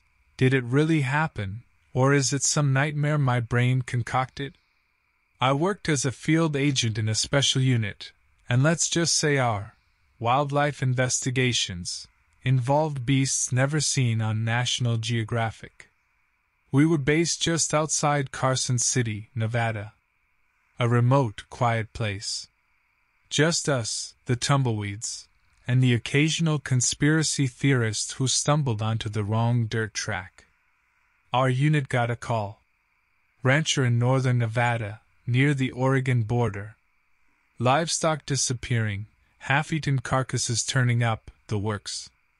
It fit the pattern. My partner was Kiara, a no-nonsense woman who kept her shotgun loaded and her jokes as dry as the desert. We flew up north in a battered old chopper. Beneath us, the land unfolded into sagebrush plains and desolate, rust-colored mountains. It looked like God got bored halfway through creation and just walked away. The ranch sprawled across a lonely valley. Sun-bleached buildings, dust swirling in the empty corral. It felt like the setting of a horror movie just needed the creepy music. The rancher Dale waited on the porch, worry lines etched on his leathery face. He had the weather-beaten look of a man who spent more time arguing with nature than people. Turns out, this wasn't his first rodeo. He lost sheep a few years back, just vanished into thin air. This time it was worse. 2 prize bulls gone and his best herding dog, torn up so bad he could barely look at it. His voice shook when he told us about it. This was more than livestock. It was his livelihood. I felt a pang of sympathy. It's tough out here. Kira and I got to work. No tracks that we could find, nothing out of the ordinary, at least at first glance. We spent the day methodically combing the area, checked the fences, looked for any sign of struggle, anything. You wouldn't think it, but there's an art to tracking the untrackable. As the sun dipped below the horizon, we were about ready to call it a night. Then Kira held up a hand, her eyes narrowed. I followed her gaze, a flicker of movement, up on the ridge. Something dark, slinking against the fading light. We got ourselves a visitor, Kiara muttered. We grabbed our rifles and headed up the slope, the adrenaline starting to surge in my veins. The wind whipped at our faces as we crested the ridge. Below, a small, shallow cave yawned open. And there, silhouetted against the twilight, was our culprit. Not an animal, that's for sure. Too tall, too lean. It crouched on all fours, but somehow retained an unsettling kind of humanness. Naked, its skin stretched taut over wiry muscles, pale as moonlight. The head, there's no describing that head. Bulging, with eyes like black marbles and a maw that stretched too wide, bristling with needle-like teeth. Kira swore, and I just gaped like an idiot. This thing was straight out of my nightmares. Years of training, facing down things that shouldn't exist, and it still felt like a sucker punch to the gut. Then it moved. Blisteringly fast, a blur of bone-white flesh and claws. It lunged for Kira, who barely had time to bring her rifle up. The shot echoed in the still air, and the creature snarled, a high-pitched, chilling sound that set my teeth on edge. I snapped out of my stupor and fired, scattering it back into the shadows. Kira, you okay? Shaken, but in one piece, she gritted out. The thing had raked its claws down her arm, leaving long, angry gashes. We gotta get out of here, I said, my voice tight. Call for backup, now! Kira hit the radio, barking coordinates into the mic. Then she tossed me a bandage. We huddled behind a rock, the creature circling just out of sight, its guttural snarl echoing in the night. My hands shook as I reloaded. This wasn't some predator from the wild. This was intelligent, malicious, and it was hunting us. Backup was at least an hour out, and I knew we weren't going to last that long. The creature tested us again, a flash of white in the moonlight. We fired, more to scare it than anything else. I could feel panic clawing at my throat. There's a difference between facing the unknown and facing the unimaginable. Suddenly, a new sound filled the air. The whirring of helicopter blades. Headlights cut through the darkness, and for a moment, hope flared then died just as quickly. The whirring stuttered, sputtered, and a horrible, choking sound filled the air. Then one light winked out, followed by the other. The chopper spiraled down, crashing into the foothills with a fiery explosion. Kira cursed, a long, low string of words I'd never heard before. The creature shrieked in triumph. We were alone, truly alone. "We gotta move," I said, my voice barely above a whisper. "Split up, try to make it back to the ranch." Kira gave me a grim nod. We sprinted off in opposite directions, the creature's hungry growl propelling us forward. Every snap of a twig, every rustle of leaves, felt like its claws on my back. I ran until my lungs burned and my legs felt like they were about to give out. The ranch came into view, a beacon in the desolate landscape. But relief was short-lived. Dale stood on the porch, shotgun cradled in his arms, his face etched with terror. It hit me with a chilling certainty. It wanted us all trapped. I skidded to a halt, gasping for breath. "Dale! Get inside! Lock yourself in!" I didn't wait to see if he obeyed. Kira was out there, alone and hurt, maybe running right into that thing's trap. I had to find her. I plunged back into the darkness, following a hunch more than any rational plan. The creature was smart, almost diabolically so. It knew we'd make for higher ground, back towards the chopper crash where help might still arrive. Which meant Kira was probably heading that way, too. The shadows were alive, every rock and bush taking on a monstrous shape in my panic-fueled imagination. The creature's screeches echoed sporadically, drawing closer, then fading away, playing a twisted game of cat and mouse. Then I heard it, Kira's voice, a strange shout cut short by a gut-wrenching snarl. My blood ran cold. I sprinted towards the sound, rifle held high. The scene that met my eyes was the stuff of nightmares. Kira lay pinned beneath a fallen boulder, the wreckage of the helicopter smoldering nearby. The creature crouched beside her, its skeletal form a grotesque silhouette against the flames. One of Kira's legs was twisted at an unnatural angle, her face white with agony. Rage tore through me, a primal scream rising in my throat. I fired shot after shot, driving the creature back.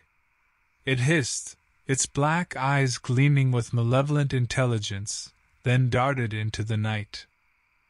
I rushed to Kira, my hands fumbling with a medkit. Her breathing was ragged, her eyes fixed on me in a mix of fear and relief.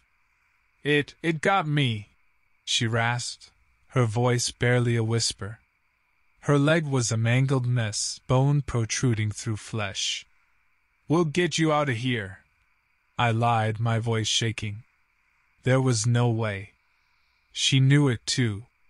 Her eyes, always so sharp, held a resignation that cut deeper than any wound that beast had inflicted. There was a radio in the chopper wreckage.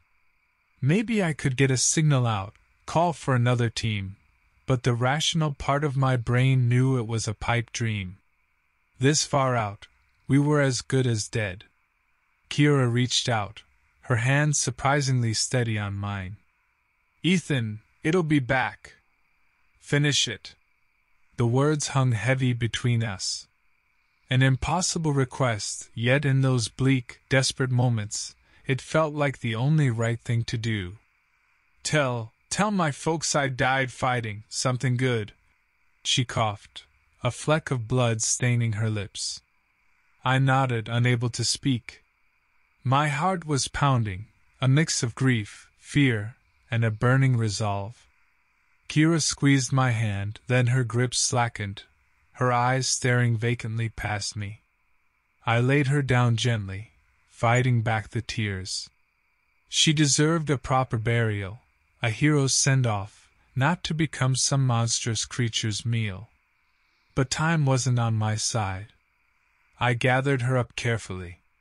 It was agonizing, seeing her like this.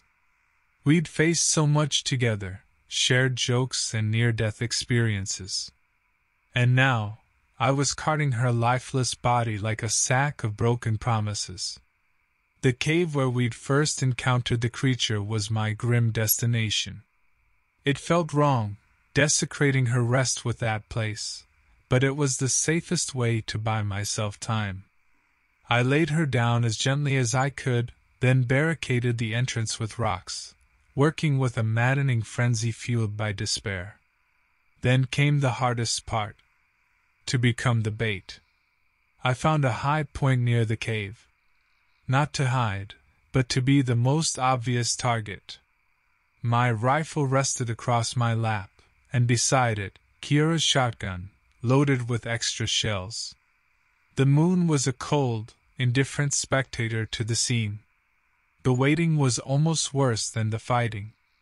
Every rustle of wind, every snap of a twig, had my nerves screaming. The creature was playing with me, I knew it. Drawing out the hunt, savoring the terror. Then, that screech pierced the silence. It was close, circling me. I peered into the darkness, my finger tightening on the trigger. A shape flickered at the periphery of my vision, inhumanly fast. I fired, a desperate shout that echoed in the stillness. A roar of fury answered back. It was wounded, pissed, and coming straight for me. I braced myself, the hunter now the hunted. The creature lunged from the shadows. A blur of claws and teeth. I fired again and again, the recoil jarring my shoulder.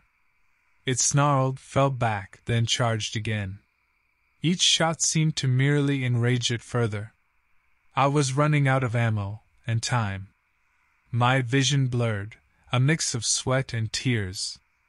Then, a weight slammed into me, knocking the rifle from my hands. The creature was on me, its stench overpowering, its teeth gnashing inches from my face. I fumbled for Kira's shotgun, managed a single shot at point-blank range. The blast slammed the creature back. I scrambled to my feet, my heart pounding a deafening rhythm. The creature lay on its side, its breath rattling, its inhuman eyes locked on me. It wasn't dead, but it was dying. For a moment, I just stared, a strange numbness washing over me. Then, the sound of sirens cut through the night. Red and blue lights flashed across the hills. Another team must have stumbled onto the crash and found our radio signal. They were too late for Kira, but maybe, just maybe, they weren't too late for me. The creature's body was never recovered. Officially, the incident was listed as a freak helicopter accident, wildlife attack, the cover story they always use. Me? I got patched up, physically at least. The scars run deeper than any beast's claws could. They gave us medals, offered counseling. Means nothing. Kira's gone. Dale, too. After seeing that thing, he went mad with grief. They say he wandered off into the wilderness, never to be seen again. I tried going back to a normal life. Didn't work. Every shadow holds a monster now. I see that creature's eyes in my sleep, hear its snarl in every stray noise. I exist, but I can't say I'm living. The unit, they replaced Kiara, patched up the gaps like nothing happened. Business as usual. Maybe that's the biggest tragedy of all. The world keeps spinning, even when yours has shattered. Those things are still out there, I know it. And somewhere, some other poor bastard is staring down the same nightmare, unaware that their world is about to end.